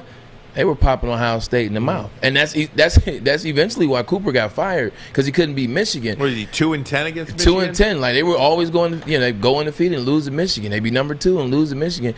Like Lloyd took that game serious. Like Lloyd's like, hey, we have to do this, and I think Lloyd figured it out. If we can beat this team, if we can pop this rivalry, it will give us a sense of confidence. and we'll figure it out. And I think that's what happened. Like you said, you mentioned Lloyd, and one thing I didn't get a chance to ask Marcus was about the relationship with Lloyd now, because you mentioned how you had a. I don't give me a sense of if this is a fair word or not, but a tumultuous relationship with Lloyd Carr when you were there, and now it's really, really good. Not necessarily tumultuous, but a lot of friction. The friction, yeah, okay. Yeah. And Marcus is crazy. Marcus had a very similar relationship. And that's what I'm saying, and I didn't get a chance to ask him how the relationship is now. Good. It's good. And I love that because I told Lloyd that we were having Marcus on today, and he got excited. He sent me emoji, and he said he'd call me next week. Look, I love Lloyd Carr. I just think the world of the guy, and I think when he was the coach at Michigan, he coached you guys hard. He coached you guys. He wanted the absolute best out of you. He wasn't going to settle for it, and he was going to do it his way. And I think over years, and correct me if I'm wrong, you were living it. I was just observing it. But over the years, once you get older, you realize what he was doing as you look back and remember that period of time in your life. I think one of the biggest things, too, is Lloyd was an individual that he realized that he didn't know everything. He realized that he wasn't the greatest offensive or defensive mind. He realized that there might be some living rooms that someone else will be better suited to tag along with to get the recruits and things of that nature. Like, that's what made success. Like him being able to say, hey, you know what? I need to bring Jim Herman in on this, or I need to defer to Vance Bedford on Charles Woodson, or I need to bring Soup in for my wide receivers, or I see this, but Soup, is this what really is going on? Coach Campbell talking about Soup. Yeah, but what's going on, baby? Yeah. Coach Campbell had a list, but I think he deferred to the geniuses at the positions that were hired to coach a defensive coordinator, offensive coordinator. But he also knew when to step in and say something to them when he didn't like what was going on. Like, yo, you're getting too fancy with this offense. You're doing too much. We need to dial it back down. Give Train the ball. Stop trying to throw the ball to DT and not Mercury, but Marquise. Stop trying to throw the ball to Keese and DT. Get the ball to Train. Or stop giving the ball to Train so much. Stop blitzing all the time with James Hall and et cetera. I think he was able to step in when he was supposed to, and that's what allowed him a lot of success. You got anything, Maz? Anything brilliant to say? I'm just excited. Yeah. And you know what? He's got me back in the mood for Michigan football, because I was one of the guys that's been left in the dust. Like, I'm done. I never thought I'd say that. Last year, I hardly even paid attention. Because, well, for a number of reasons last year. I'm just saying, the year prior even. I just don't feel like they're going to do what they usually did. What was the stat you gave us earlier today? Like Ohio State is just absolutely trucking us for what, 20 years? But back in the day, not too far back, but Michigan trucked them for 15 years. Yeah, from 1985 to 2000, Ohio State only beat Michigan 3 times. So for all those slappies out there in Ohio State that talk a lot of stuff, we know it's current. And what have you done for me lately? Don't forget, we started the butt whooping process, but that was the consistency. That's when you knew it was what you had. Jamie Morris in that '85 team. You had John. You had Coach Harbaugh. You had Coach Harbaugh. You had players. You had a consistent identity of knowing what you were going to be, and then eventually it changed. Speaking of Michigan, let's get more current. Michigan plays. Let's do it. Michigan plays tomorrow against Western. Yep. All right. Western Michigan. Caleb Ellaby. Well, like I told you yesterday, Caleb Ellaby was the third-rated efficiency. He was the third most efficient quarterback. Western quarterback. Last year, he was 1,800 yards in 5 games, 2 interceptions, 18 touchdowns. They got a high-powered offense. Like, they put points on the board, they score. So that's very scary if you're Michigan. You're like, oh, my God, another team that can score. Here's what I need to see out of Michigan. Aiden Hutchinson missed most of last year with an injury. He's back this year. He's in shape. I've actually caught a couple clips. He looks good. He's leading that team. I need him and Ojabu to get to the quarterback. Like, I need to see them. Curious to see what happens. I need to see them get pressure up front. I need to see them getting to the quarterback, because the secondary is still young. They're still inexperienced, so we need to get to the quarterback and make it a little bit easier. I want to see what McDonald does with that 3-4. 34-year-old defensive coordinator. Tell me about it. Lincoln Riley's, what, 38? He's a head coach. No, I like it. No, I know, yeah. And on the other side, this is what I need to see out of Michigan. they finally have a quarterback in Cade McNamara that I think is a guy that Jim Harbaugh was really high on. I think the team is really high on. I think Ann Arbor, well, they're high on anything before the season starts. I'm high. Yeah, I mean, it is the home of Hash Bash. I'm one of the slappies, Braylon. But I'm excited. You have an experienced offensive line, which has been your strong suit for the last couple of years. You have an experienced running back. I'm just interested. You have a couple skill position that's been there. Bell's leading the charge. I just need them to protect Cade McNamara. Let Cade McNamara use the run to set up the pass, to get comfortable. I don't want to see – this is what I want to see. I don't want to see Cade McNamara touched. I want to see Haskins run for at least 80 yards. And I need the receivers to run some routes and make some catches. We don't have to win by 40. Yeah, we do. I want to win by. We don't need to win by 40. By 3 touchdowns. But okay, I'm good with that. But that 3 touchdowns needs to be like a solid 3 touchdowns. Like I don't need 3 touchdowns and where you scored a garbage touchdown late and you really was close. So a solid 3 touchdown win, and no touches for Cade McNamara. Don't touch Cade McNamara. I got to take a break, and I got to get to our Man Chill Out segment, if that's all right. I think Ohio State played last night too. Oh man, what do you want to do? It's a Friday, it's a holiday weekend. You want to do Man Chill Out? Or you want to do an Ohio State? Man Chill Out, then Ohio State. How about that, Armani and Edwards? Good? We got Maz. All right, Woodward Sports Network. Wake up, wake up, Maz. Wake up! Wake up! I can't wait. Let's go. Wake up, Maz. Hurry up! I'm looking to bring on another HVAC tech right now. We are recruiting 5 to 10 techs a month. We're looking to grow and expand. Every new tech we hire is from Northwestern Tech. The hands-on training is fantastic. They're always my first call. We love hiring Northwestern Tech grads. They come out trained and ready to work. Our program is only 10.5 months, and our next classes are starting soon. So why wait? I'm looking to hire a graduate of Northwestern Tech. Northwestern Tech. Northwestern Tech. Northwestern Tech. Yo, if you want to come to the Detroit Lions season opener on the 12th against the 49ers, you may get a chance to see Trey Lance, who could replace Jimmy G. If you want to come to that game, all we need you to do is video record yourself doing a Man Chill Out. Hashtag Man Chill Out. Submit your video to @Woodward Sport and/or @BottomLine WSN. If you put that video out there, we will get it. We will see it, and if you win, you will be able to go to the game on the 12th. But remember, videos have to be in by September 9th. If you submit a video on the 10th, guess what? No matter how good it is, you don't get the tickets. So make sure you get your submission in by the 9th. 2 tickets on the line, and guess what? We love you, man. That was the best ever. I just didn't look down, like, you know. No, I know, dude. Maz never looks down, so I figure if I don't look down, maybe it'll be easier. Hey guys, maybe you're driving up north, listening to us on the free app that you can see beautifully on the wall screen. But that's a beautiful screen. My goodness.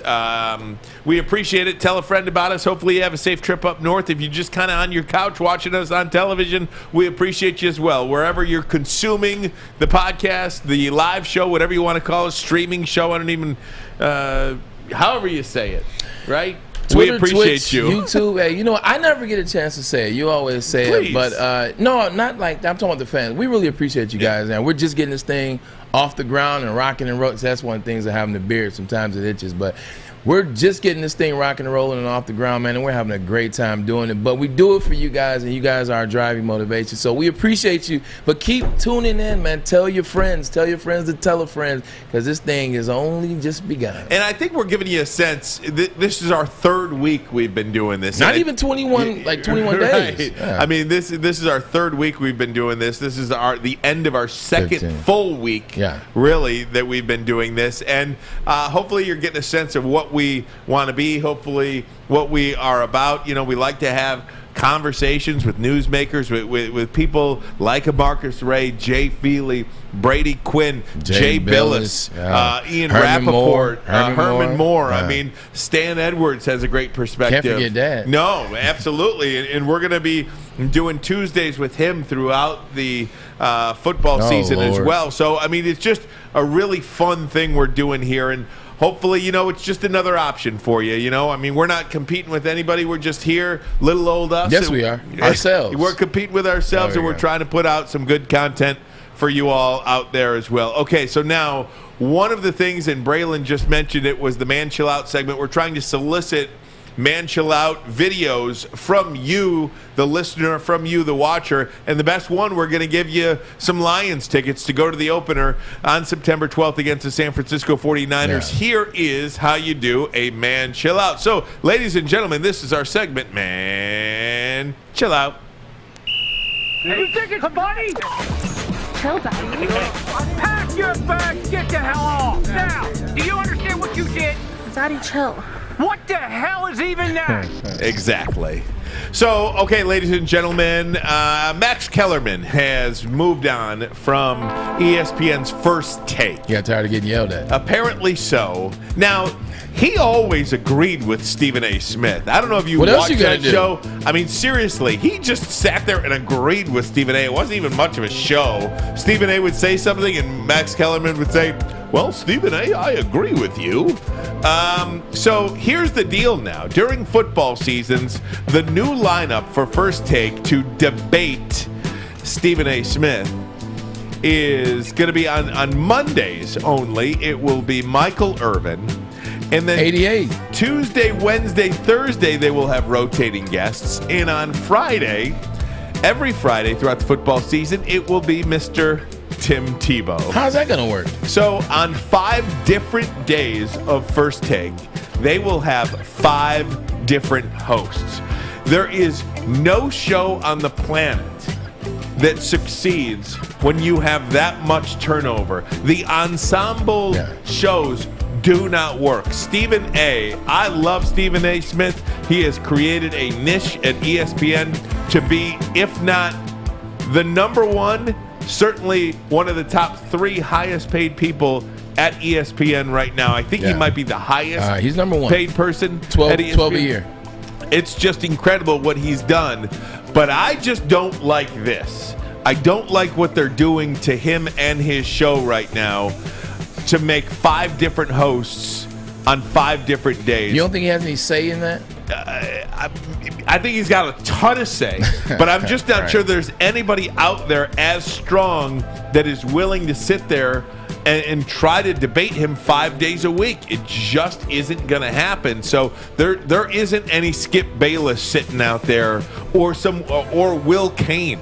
Will Cain, I thought, was really good debating Stephen A. Smith because they had such different styles, such different perspectives. And he always stood his ground. Yeah, you're very right about it. He always stood his ground. I don't like Will Cain, but he always stood his ground against Stephen A. Smith, and he's the one person, with the exception of Skip, who's now on Fox, he never backed down. To be honest with you, I don't really care for Skip Bayless or Will Cain. Yeah. But they had arguments to back everything up. You know who would be great to oppose Stephen A. Smith? Colin Cowherd. No. Who do you say, Fish? You guys at the desk might not be able to hear me, but you know what Will Cain is? I can't hear you. Will Cain's on Fox News. Will Cain's on Fox. Oh yeah, sorry, I couldn't hear. Yeah, I said Will Cain's on Fox. And that's fine. Yeah. But what I'm saying is the one person that I think would have been great to debate Stephen A. Smith 5 days a week. You might think I'm crazy. I'm listening. Rob Parker. I think Rob Parker would have been. Come on. I think Rob Parker would have been the natural. No. See now, Bray, the way you do it, like Rob's my guy. I love Rob. I love Rob Parker too. He's a baseball guy, and Rob Parker backs up. You may disagree with Rob Parker all you want, but one, he ain't scared. He ain't gonna back down, and he's got facts, stats, everything to back up what he says. The one place I won't argue with him is baseball. Like he knows his baseball, and that's fine. So for this 5-man rotation, what is going to happen at ESPN, I think that's not going to work. You missed the boat by not pulling back Rob Parker from Los Angeles and his duties at Fox. So to you, Stephen A. Smith, and everybody at ESPN that was ducking Rob Parker, man, chill out. Rob Parker, one of our Detroit own. Shout out to you, Rob. You should have gotten that job. And it's the thing, though, and I don't know what the contracts are. You see, Chris he was doing a thing with Chris Broussard. Now Chris Broussard's on First Things First, so maybe Rob's available. You know what I'm saying? But to your point, they missed the boat. Rob Parker would have been perfect 5 days a week there. To put it in perspective, and this is more from a player standpoint. This is my analogy, or this is my analogy on it. 5 different hosts a week. You develop no chemistry. You develop no consistency. You know what that's like? Imagine playing with 5 different quarterbacks every week. It's like, oh, you know, this week we'll play with this guy. This week we'll play with, oh, my bad. I actually did do that in Cleveland. But just imagine that. 5 quarterbacks like in a rotating door. Usually doesn't work. No chemistry and no consistency, man. The 2 C's. Who's going next week? Me, you? What do you want to do? Let's have at it. All right. Let's take you over to the NFL, and we talked about this for a long time this week. Cam Newton, he's out of a job in New England. Mac Jones is going to be the starter. Bill Belichick didn't actually come out and say that because Cam is unvaccinated, that was the reason. But he kind of hinted around it, and the guy can't find a job. This is Ian Rappaport from the NFL Network. Check this out. Well, and the Cowboys also claimed Will Grier, who may or may not get a chance to be their number 2 quarterback now, behind Cooper or fighting with Cooper Rush. So then it's like, but let's talk about Cam Newton, because that's what everybody wants to know, right? Where is Cam Newton going to sign? And Dallas was a spot that I think some prognosticators thought, well, maybe they don't have an established number 2. Okay, that would make some sense. If it's not going to happen there, I'm looking around the league, and unless I'm missing something, I really don't see a landing spot. And then you would also say, do you want Cam Newton, who has been a megastar, who is someone who's magnetic in the locker room, a lot of the guys look to, do you want him as a backup quarterback? I mean, that sounds crazy, but like sometimes you don't want a backup quarterback to kind of overpower or overstar the starter. That may happen with Cam Newton just because his reputation. I mean, this is a guy who a lot of the players in the locker room grew up worshiping. Then you would also wonder, how much does Cam Newton have left? I mean, it didn't sound like the Patriots quarterback battle started off pretty hot and heavy, but Cam Newton, like, how much does he actually have left? A lot of questions here, and I'm not sure where Cam Newton gets a job, and I'm not sure if Cam Newton gets a job.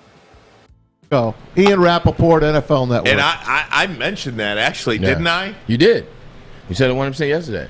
You said, and exactly what Ian Rappaport said, it's you don't want this backup overshadowing the starter. And that's where Cam is going to be in most spaces. I mean, with the exception of maybe 10 places, Cam would overshadow the starter. Like, and you can't have that, especially from a non-vax. Like, it'll create too much of a circus, if you will. Well, they have Brian Hoyer there now, and Brian Hoyer, for all I know, I think he is unvaccinated as well. So they brought him back. But if you didn't live in Michigan, you don't even know what Brian Hoyer looks like. Brian Hoyer. I know that. Yeah. I know that. So Cam Newton can't get a job. And I said it to you. He's not the same guy. But you don't have to be the same guy to make it on one of these teams. You don't think Cam Newton's an upgrade over Tim Boyle or David Blau? Of course. I like David Blau, by the way. But of course. I like him personally. Of course. I liked him. I liked him at Purdue. Hey, like NFL. I told you, I like him over Elijah Sandler. NFL. Man, chill out, man. I think another part of that, too, is, you know, is Cam actively pursuing, like, you know what I'm saying, in terms of, like, being on a roster, like, ASAP right now? Or is Cam taking his time? He's sitting back. You know he's in great shape. Is he chilling, spending a little time with the family and kind of, like, weighing his options and just seeing? I don't think it's a bad thing for Cam Newton to be off the roster until one of these contending teams has a quarterback go down. Yeah. Right? Until the Minnesota Vikings have COVID issues. And then if you got a COVID issue with Kirk Cousins, then you're not probably going to want. We got COVID issues, so let's bring in this unvaxxed guy. Speaking of COVID issues, boxer Oscar De La Hoya is hospitalized with COVID-19. He's supposed to fight on the 11th. Yeah, exactly. So that's just an alert that came across. One thing, Motor City... Is he fighting in lingerie? Motor City Muscle on the YouTube chat says Stephen A. versus Jason Whitlock. I don't like this. That would be that, but you don't have to like these people to have a good debate. It's too mundane, though. He was like, you know, Steven, I would have to agree because you know, hold on, I covered the Fab Five when I was at Eastern. Like, I don't want to hear that. Listen, I don't even want to watch. I don't watch that show. No, I don't either. If I want to get yelled at, I'll just stay home. Can you just let imagine? my kids and my wife yell at me. I don't need to be yelled at. Can you If I imagine? want to get yelled at, I'll stay home. Can you imagine Michael Irvin and Stephen A. Smith on Monday? Not going to get a word not in putting that edgewise. on. You don't even need to drink coffee. You don't even need to drink coffee. I already have a headache. Thinking Not about going to get a word in edgewise. My man chill out is it's an interesting one. You know, it's not one that I have to yell about. It's not one that I'm really gonna, because I've done some good ones this week and I've really gotten passionate. This one's just more, it's just annoying. Put the picture up. You got Aaron Rodgers, who reported to camp late. He talked about retiring. He talked about being a Jeopardy host, although no one wanted him to be the host. This is him and Matt LaFleur, and he posted this on his page yesterday as a troll type of deal. They said we wouldn't get along, and Aaron's rocking his hipster, surfer hairdo. My only issue with this is, you guys never really had an issue. Like, you made the one comment about him on Jeopardy where they talked about, like, why did you go for it? Yeah, Whose decision was it to kick the field goal? And, say, I'm still trying to figure that out. So you took a cheap shot at Matt LaFleur on Jeopardy. But outside of that, you guys didn't have a problem. The problem was with Murphy and Gutekunst. Like, those are the guys that there's the friction there where they don't even have a relationship. They don't talk. So him with the picture and trolling and things of that nature, like, look, man, you just got into camp. Everything seems to be working in Green Bay. Seems like you guys are getting along. We know that this is the last season, the last dance. Everyone knows that. There is no more show after this year as it relates to Aaron Rodgers in Green Bay. So we don't need these pictures. Like, what we need you to do is get your linemen healthy so that you can win the NFC North. If I was a Packers fan, just get your team together. Just keep going and trucking along as you are, Ryan. You're doing a good job of it. Just do that. We don't need the pictures and the trolling. Like, don't turn into LeBron James. That's what LeBron does. So, so to you, I say, Aaron Rodgers and Matt LaFleur, because you took part in that, man, chill out. I love the way you say, man, chill out. I just want you to know that, hey, we got plenty of Lions discussion, and I want to get into what the Buckeyes look like last night. Absolutely. We've got a big college football weekend ahead as well. MSU tonight. What's that? MSU's playing tonight. I know. We got plenty to get to. Who's MSU? Come on, man. Come on, man. Well, I do want to pivot. Leave. I do want to pivot and get the Lions in next, though. Then we'll get back into college football. Stay here. We need you for the show. I like where you Sports Network. Great, man. Stop it, Maz. Okay, you thirsty little spin goblins. I want you to pedal into the next dimension. Spin it. Spin. Spin. Uh-oh. Carmen's falling behind. Let's give her the hiss of shame. Spin. Spin. Until you bleed! Don't ride the bike of shame. Come to Planet Fitness and find your own lane with tons of equipment, free fitness training, and no hissing. Join today for just $10 a month. Hey everybody, it's Maz for our good friends at Legacy Partners Insurance. You know the deal. Nobody wants insurance, but we need it, and we depend on them when something bad happens. Look at all the flooding that's going on in New York. Heck, we had it here just about a month ago. That's why you need Legacy Partners Insurance, a local agent that knows the local insurance market. They've been around for over 100 years, so you can trust their reputation and knowledge. The best thing is they're independent, so they get lots of quotes. They make the carriers compete for your business. So give them a call today, 586-209-4105. Better yet, go to the special website just for you, legacypartnersins.com/Woodward Sports. Get on there, fill out the info, let Team Maz go to work for you. It's free. You'll save hundreds, maybe thousands a year. Trust me, many, many people have switched over. Legacy Partners Insurance, tell them Ryan, Braylon, and Maz from the Bottom Line sent you. Even Al May.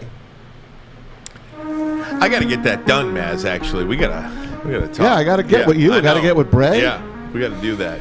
Yeah. Hey, guys, I want to pivot to some Lions talk now. And the general manager, Brad Holmes, and head coach sat at the same podium yesterday and spoke to the media. He's a funny guy. And you know, just what they said aside, the fact that the general manager and the head coach were sitting there talking to the media alone, when's the last time you have seen that in Detroit other than at an introductory press conference? I think that speaks volumes about the same page that these guys are so on right now, the cohesion that they have together, the ease in which they share the same beliefs about the way the roster is built, who is on it, who is not on it, and what they want to do moving forward. I would be hard-pressed for you to go back and find a time when the head coach and the general manager in season, within a season, were on the same podium at the same time.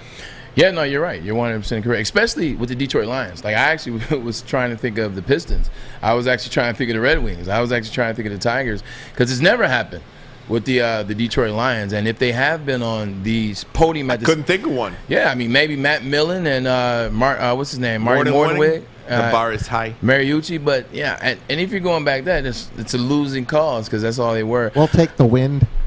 But I can't tell you. And the dumbest part about that, it wasn't, and it doesn't look forced, right? Wasn't taking that. I go back to that Chicago game. The dumbest part about that whole taking the win, when he actually got the holding penalty in overtime to force them to kick a field goal, which would, was the reason why you took the win. Right.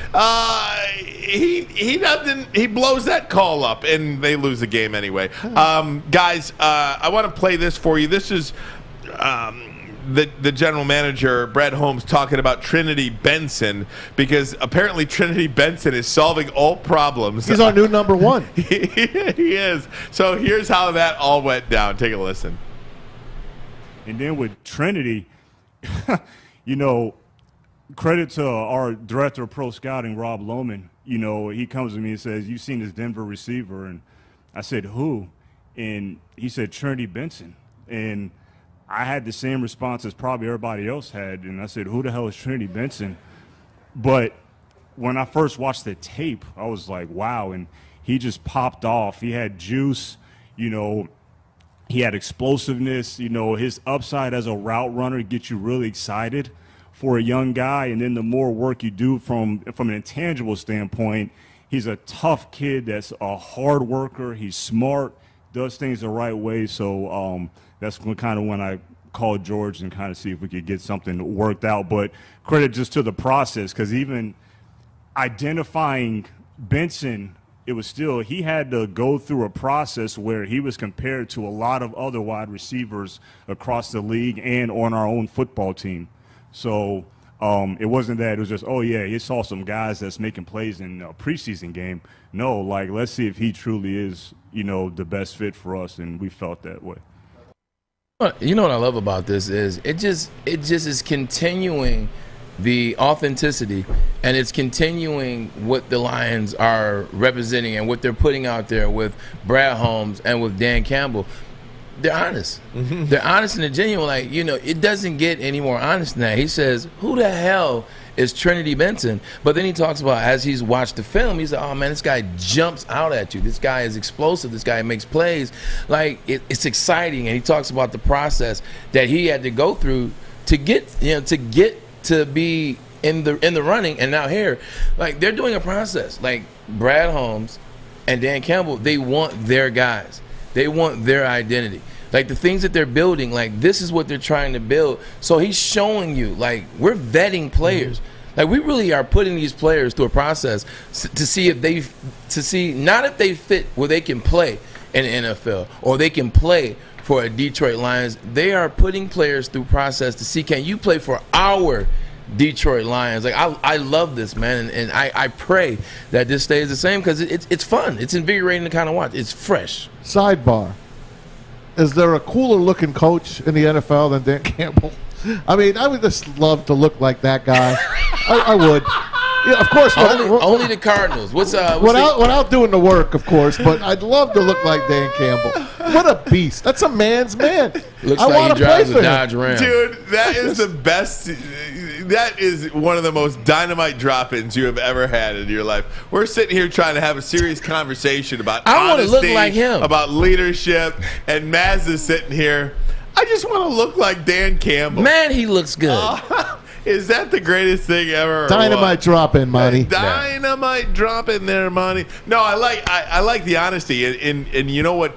I like the leadership too, in saying that he's comfortable enough without having to. He's comfortable in his own ability enough to not have to take the credit for everything. You know, he could have easily come out here and we would have never known the difference and said, well, you know, I identified Trinity Benson. Brad Holmes made a good move, etc. Right. Yeah. But isn't that funny what we talked about in hour number 1 about somebody who needs to take all 100%. The credit? Oh, my goodness. It is. It just writes itself. I think the other thing, it just writes itself, the whole thing.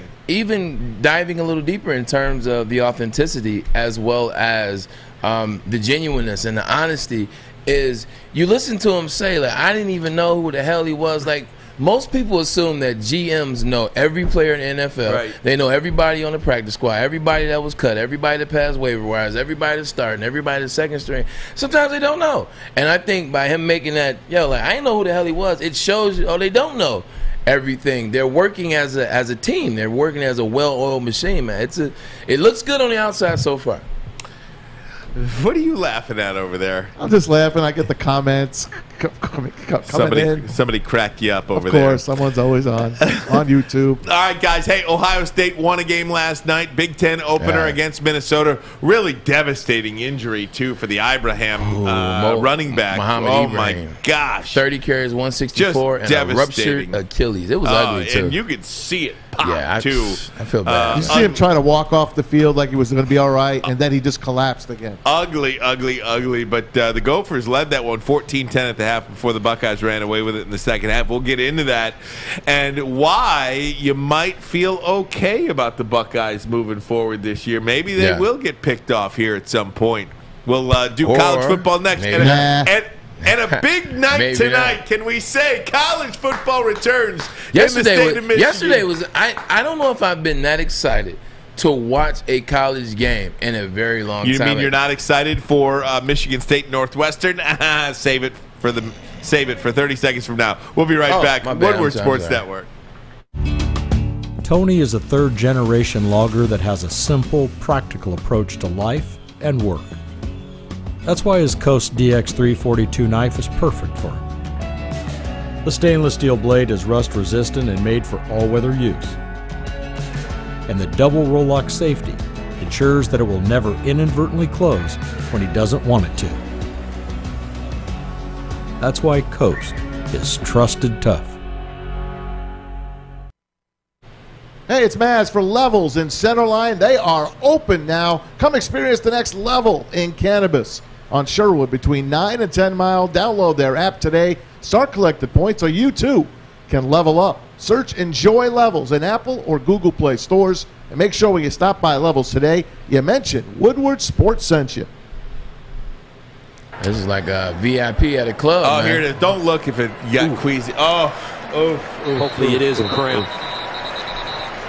Oh, yeah. One thing about if you've ever been injured, like watch. If you've ever been injured, a severe injury or something of that nature, whenever you see something like that, like I tore my ACL my rookie year in Cleveland. Whenever I see anything like that, like I twinge, like my ACL hurts because it reminds me of how the body looked and how it happened, man. That's, prayers up to Muhammad Ibrahim. He was the leading rusher last year in the Big Ten, and he was poised. He was having a heck of a game, man. It was going to be a heck of a season, so it's going to be a tough loss for the Gophers. Braylon, I think we hurt Alex's feelings when we talked about Michigan State tonight. They play at Northwestern, 9 o'clock kick there at Ryan Field. I'm just trying to figure out who the quarterback is going to be. Like, I think they should go with Thorne over Russo, and who? Over who? Who are these guys? Thorne over Russo. Whatever happened to Rocky Lombardi? Alex, where's Rocky Lombardi, Alex? Rocky Lombardi transferred to Northern Illinois. Oh, so he's there playing for the Huskies? Yeah. I didn't realize that. Thorne threw last year against Penn State. He had 325 yards, 3 touchdowns, 1 interception. I think he looked in a season. No, this was just the one game. This was against Penn State. Oh, okay. I think he looked more like the quarterbacks that Michigan State is used to. Russo struggled to me. He didn't really look like to fit in the Connor Cook, the Kirk Cousins, the Brian Hoyer. He didn't look to fit in that kind of like that mold. If Michigan State wants to get off to a good start, this is a good time to pop a team that's been good. Northwestern won the West last year. They won the Western Division for the Big Ten last year. They've had a string of 9-win or more seasons over the past 5 years under Pat Fitzgerald. They lost a lot of people. They lost Peyton Ramsey this year, the quarterback from Indiana that transferred. They lost Newsome, first-round draft pick at cornerback. They lost Patty Fisher, who's been there 3 years now. 3 years. He was a 3-time captain, 2-time All-American, 3-time All-Big Ten. They lost Tim, which is kind of like Pat Fitzgerald's clone. This is the time they can, Michigan State can start the season off good. They can pop Northwestern in Northwestern, which has been a tough place to play. I asked Michigan State about that, overtime game a couple years ago. They can get a good win and start their season off. Mel Tucker and his boys, it'd be a good win for them. Alex, you got anything to add to this? I know these are your boys here. Yeah, first I just want to say if anyone watching right now wants to prep themselves for the game, they can head over to woodwardsports.com and read my game preview article. Yes! Oh, you wrote an article? I did, yeah. Why didn't you tell me? Well, I'm actually the Michigan State reporter. I'm going to home games this year. Are you writing it right now? You're not working right now? What are you doing in there? No, I wrote Alex freaking Mayer, everybody. Yeah, I wrote it back on Tuesday. But Braylon, I'm a little upset with the disrespect. We've been working together for a short amount of time. I just showed you guys love. I said you guys can get a big win. Braylon. I said Northwestern, the cupboard is bare. Like, one thing about Northwestern is they're used to having some type of quarterback that is going to fight to be a first-team All-Big Ten, and you have a running back that is going to beat out the last running back in career yards, Terrell Sutton a couple years ago, etc. You guys can beat them this year. Actually, you're over here. Yeah. You guys can beat them this year, and I'm saying it can happen. I'm saying this will be a good win for you guys moving forward into the season. I don't think you guys are that good, but this could change some things. Can I say this, Alex? I'm going to give you this, and to anyone that's watching. I'd rather have Mel Tucker as my coach in Michigan than Jim Harbaugh. Hey, my man. That's my take. Look, I got a lot of respect for Mel Tucker. I'd rather have him. I do. He reminds me of Dan Campbell. He was on the coaching staff when I was in Cleveland. I got a ton of respect for Mel Tucker. He's going to put them back on the map. He is, but as long as Tony Rizzo is their quarterback. I understand that. Tony Rizzo? But let's face Danny Bonaducci. D'Antonio screwed him. Bro, D'Antonio screwed them. D'Antonio walked out on him. He screwed him. He took him to the top. Is Dr. Then Fauci? He screwed him. Dr. Fauci's the quarterback? Tony Rizzo? Okay. Isn't Tony Rizzo the quarterback there? I don't know. Or Anthony Russo? John Graziano? Anthony Russo? Tony Rizzo? You guys behave. It's the same thing, isn't it? Behave. Joe Piscopo? This is the disrespect I'm talking about here. Behave. Joe Piscopo? You wish you had Mel Tucker as your head coach. Yeah, you did. I do. Look, you're not going to get any argument from me. Mel Tucker, when he was smoking that cigar after beating Michigan last year, and that was like the tweet of all tweets. Yeah. Then he lost to Delaware State or something like that. But I understand. Yeah, perfect. But you want him to be your coach. I do. Yeah, exactly. I do. 3-3. I do. 3-9. Typical Michigan State. We went 3-9. Oh, but we beat Michigan, so we had a great season. We went 2-5, and we beat Northwestern last year, an 8th-ranked team. They were undefeated at the time. Who cares? And we beat your ass. So but what about the other 5 games? Everybody beat our ass last year. What about the other 5 games? Michigan State's family show. Michigan State. You just dropped the F-bomb. Braylon. Michigan State's owned the decade against Michigan. We can't say anything anymore. Technically, I disagree. Like, shoot. What do you disagree with? They owned us. It's 3-3. Who is us? I played in Michigan, not you. It's 3-3. I don't care if you played for them. Well, if you're gonna say they I can be a fan. You can, but if you're gonna say I won't say us then. I'll say they owned Michigan. 3-3. You happier? Last six games is 3-3. How about the last 10 years? Who cares? I'm telling you, the last decade, what have you done they for me owned you. What have you done for me lately? Whatever. What have you done for me lately? Whatever. Don't call me anymore. Don't call me. I'm not. You don't pick the phone up. I told you they was pissed Hey, at listen, you. man. You guys are getting me off track. I want to talk about Ohio State. Let me dive into that. Are we going to commercial? No, we got ready? a couple of minutes. Go ahead. So, Minnesota played a heck of a game last night. And when I say a heck of a game, like, they did everything right. everything that they were supposed to do. Everything. I'm talking about they won the first down battle. They won the third down battle. They won the time of possession. They made clutch moments. Like, listen to this. Ohio State scores a touchdown and goes up 17-14. Well, guess what? Minnesota scores a touchdown and goes up 17-21. Ohio State, and then they force Ohio State to go 3 and out. Then they punt. Ohio State scores a touchdown. It's 24-21. Guess what happens? U of M fumbles. The game's over. They fumble. It's a fumble to the crib for Ohio State. The game should be over. It's 31-21. Not so fast. Minnesota comes back. They kick a field goal. They're only down 7 now. Ohio State scores a touchdown, 38-24. U of M scores a touchdown. They kept answering the bell, 38-31. The 3 things that they did wrong in this game.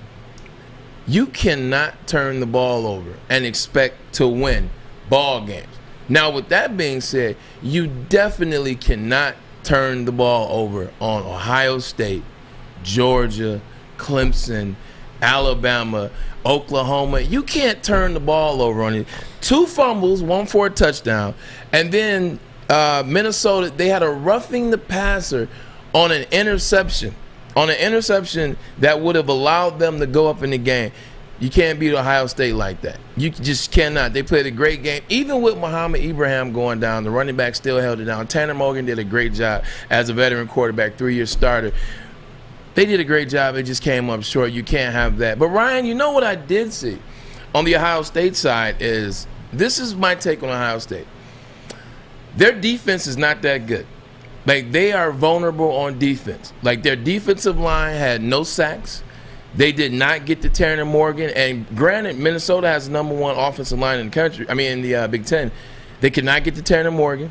They could not get sacks. They could not get hurries. They didn't get interceptions. Like, the secondary still got torched to a certain extent. Like, you see, they're very vulnerable. And that was one of their weak points last year, was the secondary, the cornerback position. Like, they don't have Denzel Wards anymore. They don't have those players. Very vulnerable in the secondary. Now, on the offensive side, C.J. Stroud reminded me of a J.T. Barrett. Like, you have the #1 wide receiver on the country, and Chris Olave, who balled 4 catches, 2 touchdowns, 118 yards. Like, best receiver in the country. 100%, 100%. And then the other receiver really didn't get active, but he will get active. Morris, who's probably the 4th best receiver in the country, he had 18 completions. Let me get the numbers, make sure I did it right. I want to say he had 294 yards on 18 completions. That's letting you know, once he settles in and relaxes and realizes, you know, I don't have to do that much. I can hand it off to Maya in the backfield, who, by the way, rushed for 130 last night. I can hand it off to my other running back. I could dump it off to the best wide receiver in the country. Once he realizes that he does not have to do that much, I think he's going to hit a stride. And Ohio State could be undefeated. I think that defense is a cause for concern. I think I want to see that Penn State game against Wisconsin, because they do play Penn State and Penn State this year. But if they go undefeated from what I saw last night, and it is early, I don't know if they're the same tier level as Alabama or Georgia and Oklahoma. Like, they'll be an undefeated team, and if they get in, they'll get their butts whooped by those 3. I want to stick with some college football talk if I could. I got just a silly question. It doesn't even matter. It's hard to answer right now, but I want to ask it to you next regarding that. And then we've got a map of the best college game day atmospheres out there as well. What is the best atmosphere in Michigan, in Ohio? You might be surprised. We'll do that next. Armani and Edwards, we got Maz here too. This is Woodward Sports Network. Opa! Introducing Papa Romano's new Greek pizza, a tasty blend of bold Greek flavors and Mediterranean toppings, including feta cheese and Greek dressing. Get a large Greek pizza for a limited time for $16.99. Order now at paparomanos.com.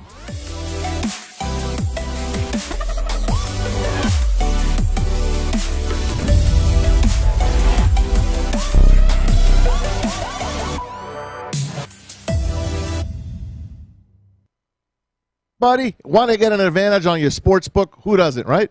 You need to download BetQL, the only app you'll need to make smart bets. BetQL's best bet computer. It scans 350,000 unique bets per year, gives you the best recommendation, then tells you why you should bet that game. Head to the App Store right now or Google Play to download BetQL. Get started right now, and if you enter the code WSN at checkout, you can save 25% for any of their subscription offerings. Make sure to check out this special offer in this video description in order to receive a free year of BetQL. Don't miss out on the chance to beat your sportsbook this season.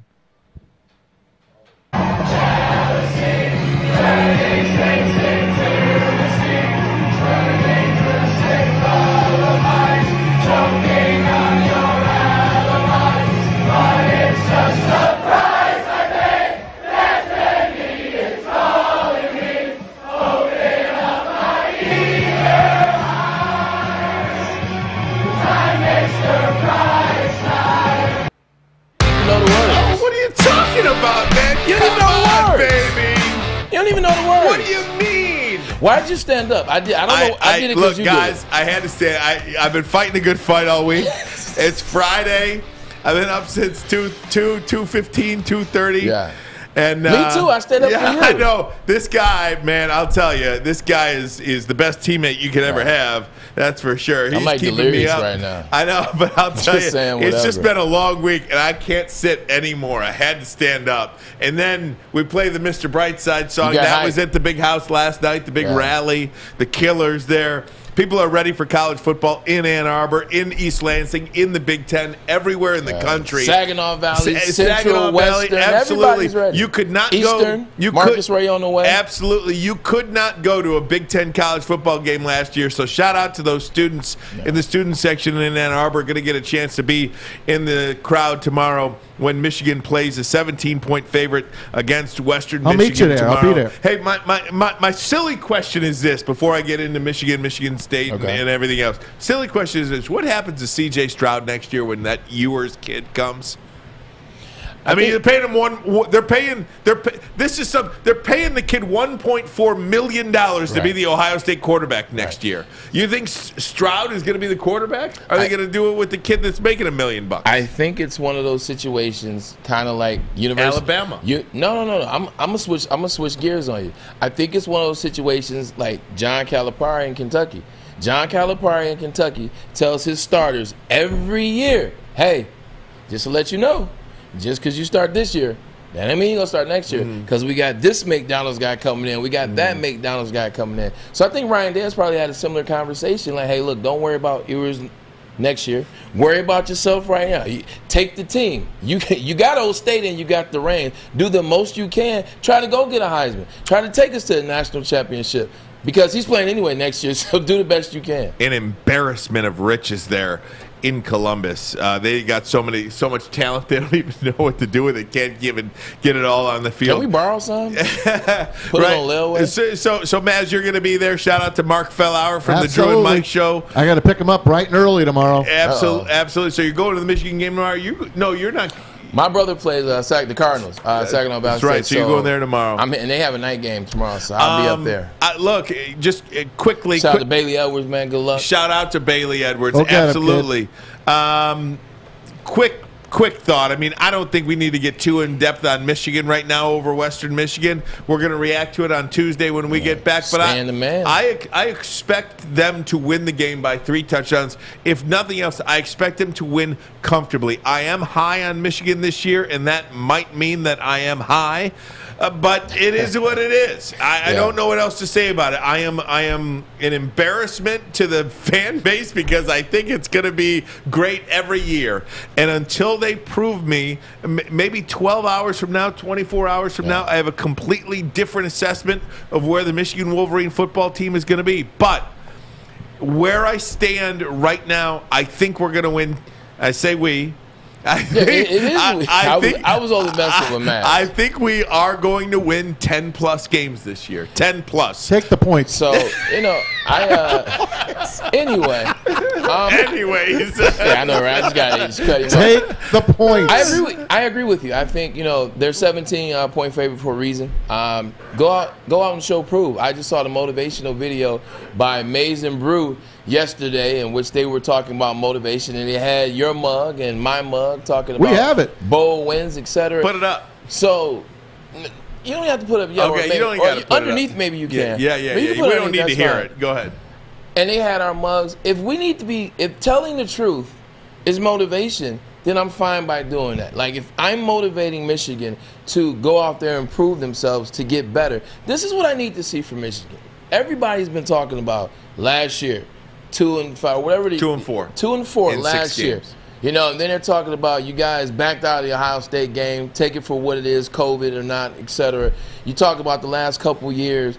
Like, use this as motivation. Like, if you guys aren't ready to come out and play, after what everybody has been saying, some of it true, some of it a little bit extra piled on. If you guys aren't ready to come out, if you're not ready at home against a team you're favored to beat by 17 and hit them in the mouth, you guys got an experienced team on offensive line. You got a quarterback that you guys want. You got a running back. Like, look at this video. And, like, and Braylon, this needs to be you. And again, especially you're saying all this stuff, and as you're saying it, I'm thinking to myself, especially they're not dumb. They're not totally isolated. They hear all the whispers. They hear the chatter about their head coach doesn't have it anymore. Yeah. Michigan's just totally fallen off the college football map. Oh, we were great 50 years ago and 100 years ago and 25 years ago, 20 years ago. But now Michigan is no good. It's been 20 years. I mean, so if these guys can't come out tomorrow, I know that guy, after all the whispers, and just pound Western Michigan,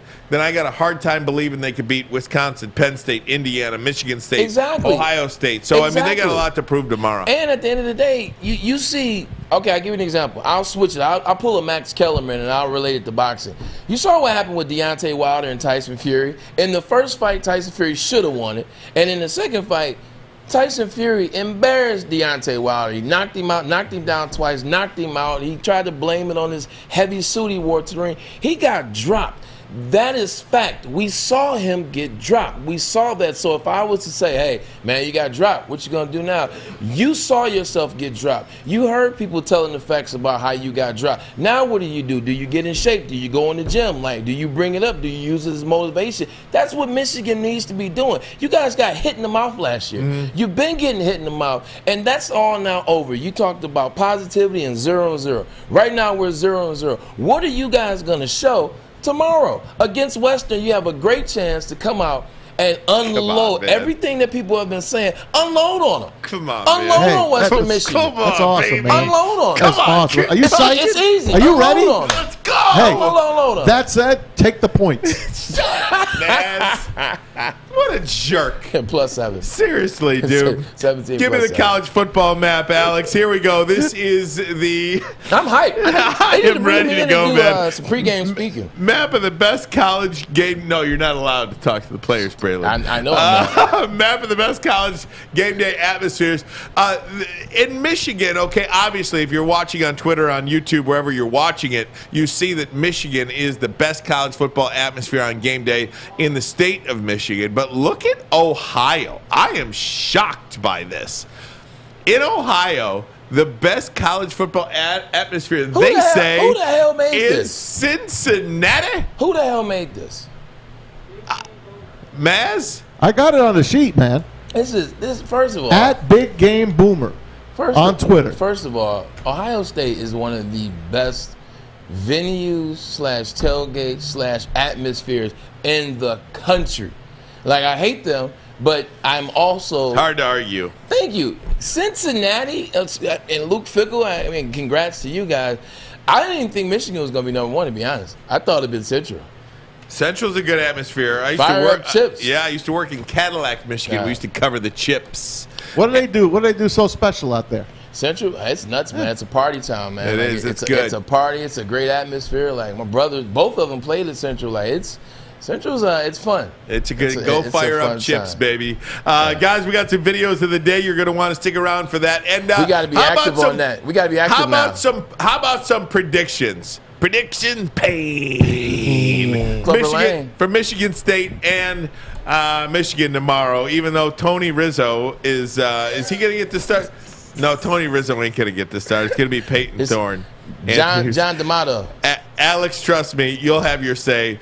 Lately, Michigan has been talking before the game, and then Michigan State talks after the game. That's just how it's been working for us lately. So at least I understand my limitations. We'll be right back. I can't wait. What do you want to say, Maz? Paul Bunyan lost his way to Ann Arbor, by the way. He got lost. He was following that map to Cincinnati. He needs MapQuest. I've never picked up Paul Bunyan. Really? I've never lost to Michigan State. I've never picked up Paul Bunyan. I'll bring you my Paul Bunyan trophy. Even after the triple overtime game, I didn't touch it. Oh, my gosh. I know, right? All right, we'll be right back. Ronnie and Edwards, Woodward Sports Network. Tony is a third-generation logger that has a simple, practical approach to life and work. That's why his Coast DX342 knife is perfect for him. The stainless steel blade is rust-resistant and made for all-weather use. And the double roll-lock safety ensures that it will never inadvertently close when he doesn't want it to. That's why Coast is trusted tough. Papa Romano's handcrafts pizza that have made them a Detroit favorite for over 50 years, and I'm not lying. I'm talking about when I was in high school, every Friday, Blockbuster, Papa Romano's, and don't sleep on those wings. House-made dough, hand-cut veggies, and fresh cheese make the difference. The same quality goes into all their pizzas. I'm telling you, the little Bambino, the Bambino bread, I'm getting hungry right now. Salad subs and pitas, pen goes that way. Order now at paparomanos.com. If you don't, I will. I think Braylon Edwards. Well, I think that's it. That where he has been in his past as a player with Coach Alvey, being around Nick Saban, being around Kirby Smart, it's his way or the highway. And I think he got some success early as a head coach out in Boulder, and I think that allows him to have confidence in what he's doing and how it needs to be done. He's been around incredible blueprints of how to run a program. And I think that also gives him, as you say, swagger. So if players are not going to fall in line and do things that he's recommending, it's you either buy into my culture or you get out of here, and I find that refreshing, that he's not going to bend for guys. And if they don't like it, it's my way or the highway. So give him some time. This program was down when he got there, and it's going to take a little bit of time to do it the right way. You can try to do a quick fix. I don't think that always has staying power. So I like to see guys, build it back up the right way. And I think fans sometimes need to, as hard as it is, be patient. If you're seeing signs of things you like, then don't count the wins and losses. Just count the style in which they're playing. And I'm a big fan of Mel's. All right, so that's Kirk Herbstreit talking to Channel 7's Brad Galley, and that video was courtesy of Brad Galley and Channel 7. Want to give them all the credit in the world. Got a great story about Brad Galley. Yeah. Oh, yeah? Yeah, he actually started, the first time he had a gig in terms of doing interviewing was on the red carpet at one of my events, 2009. Oh, really? 2009 at the Whitney Building downtown. His first gig. Shout out to that, Maz. You said you had something. Congratulations. You want to raise your hand for something? No, okay. Guys, so obviously Mel Tucker getting a lot of love. I don't think it's undeniable Mel Tucker is going to succeed at Michigan State. The only question is how long is it going to take him?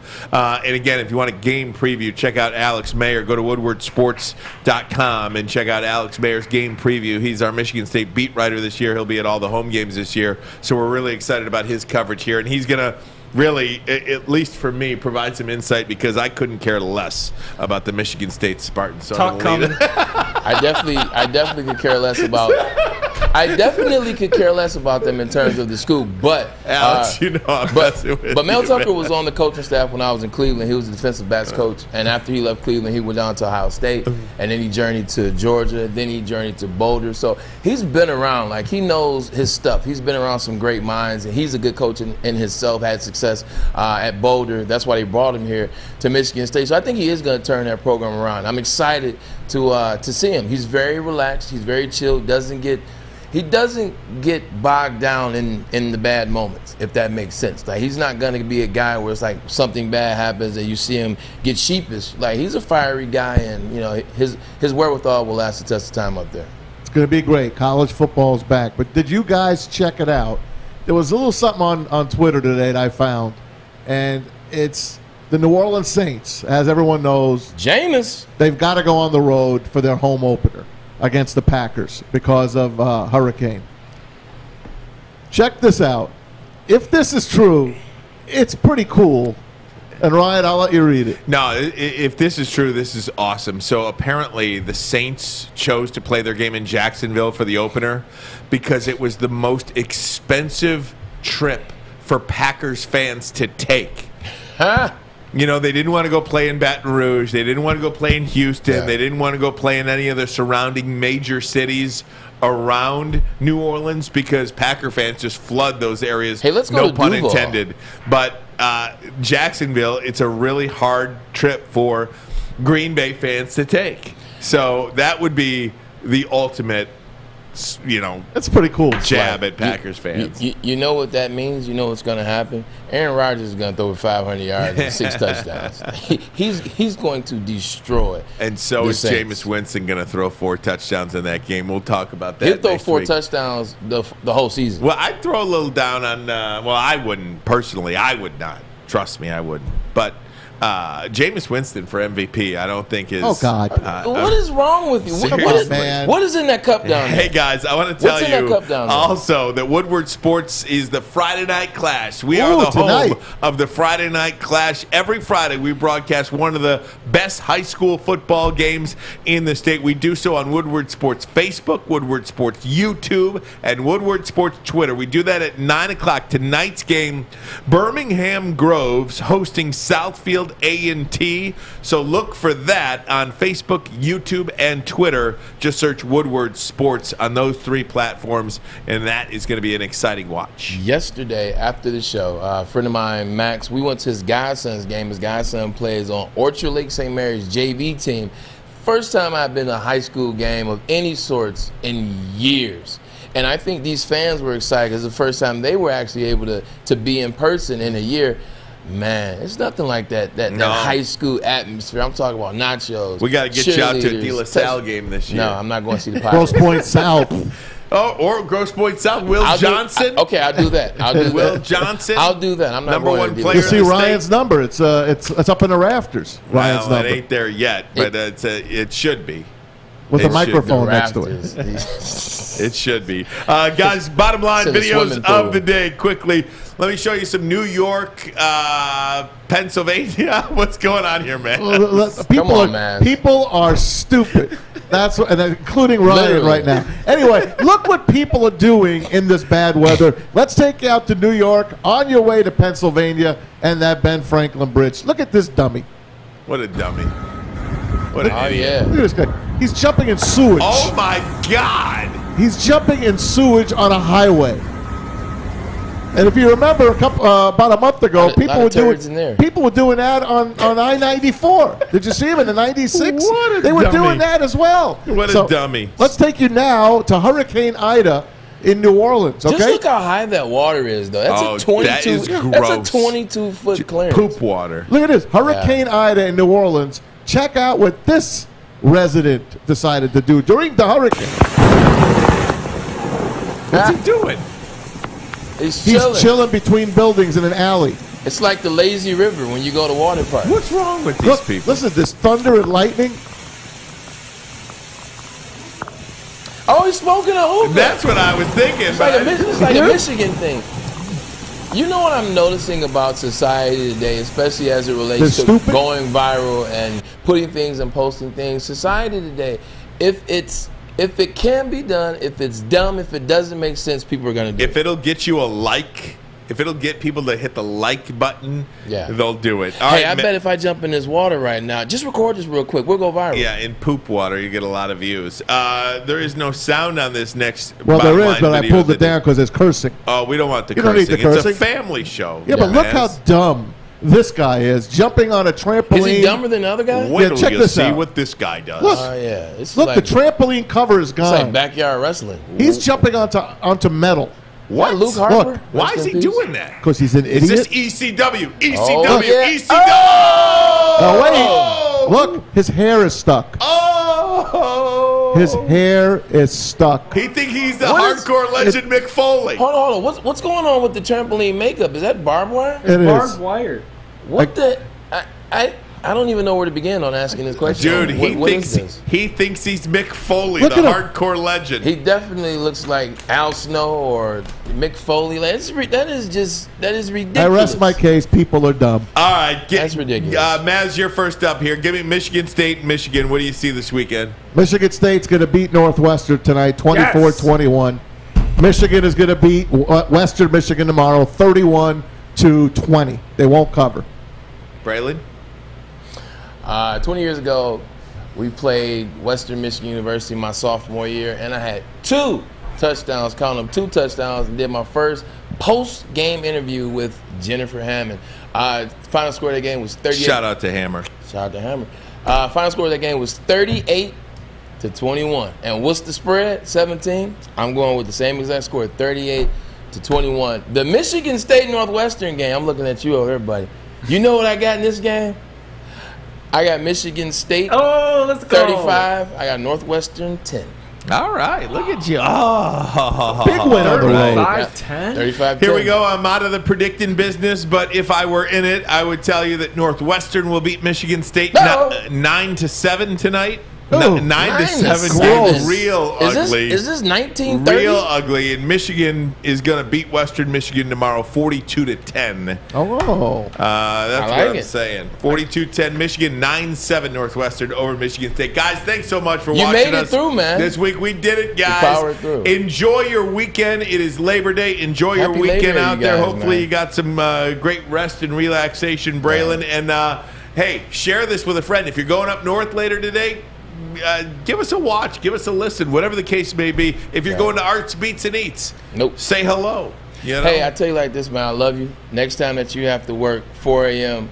to 9 and this, you can kiss my butt. I'm not getting up. I'm not staying up and watching you. It's a one-time deal, buddy. I love you, man. man. It's a one-time deal. I love you so much. Happy Labor Day to everybody. For Fish, Alex, Maz, Braylon, I'm Ryan, everybody at Woodward Sports Network. So long! We got to stand up more often, man. I just got to get a taller mic.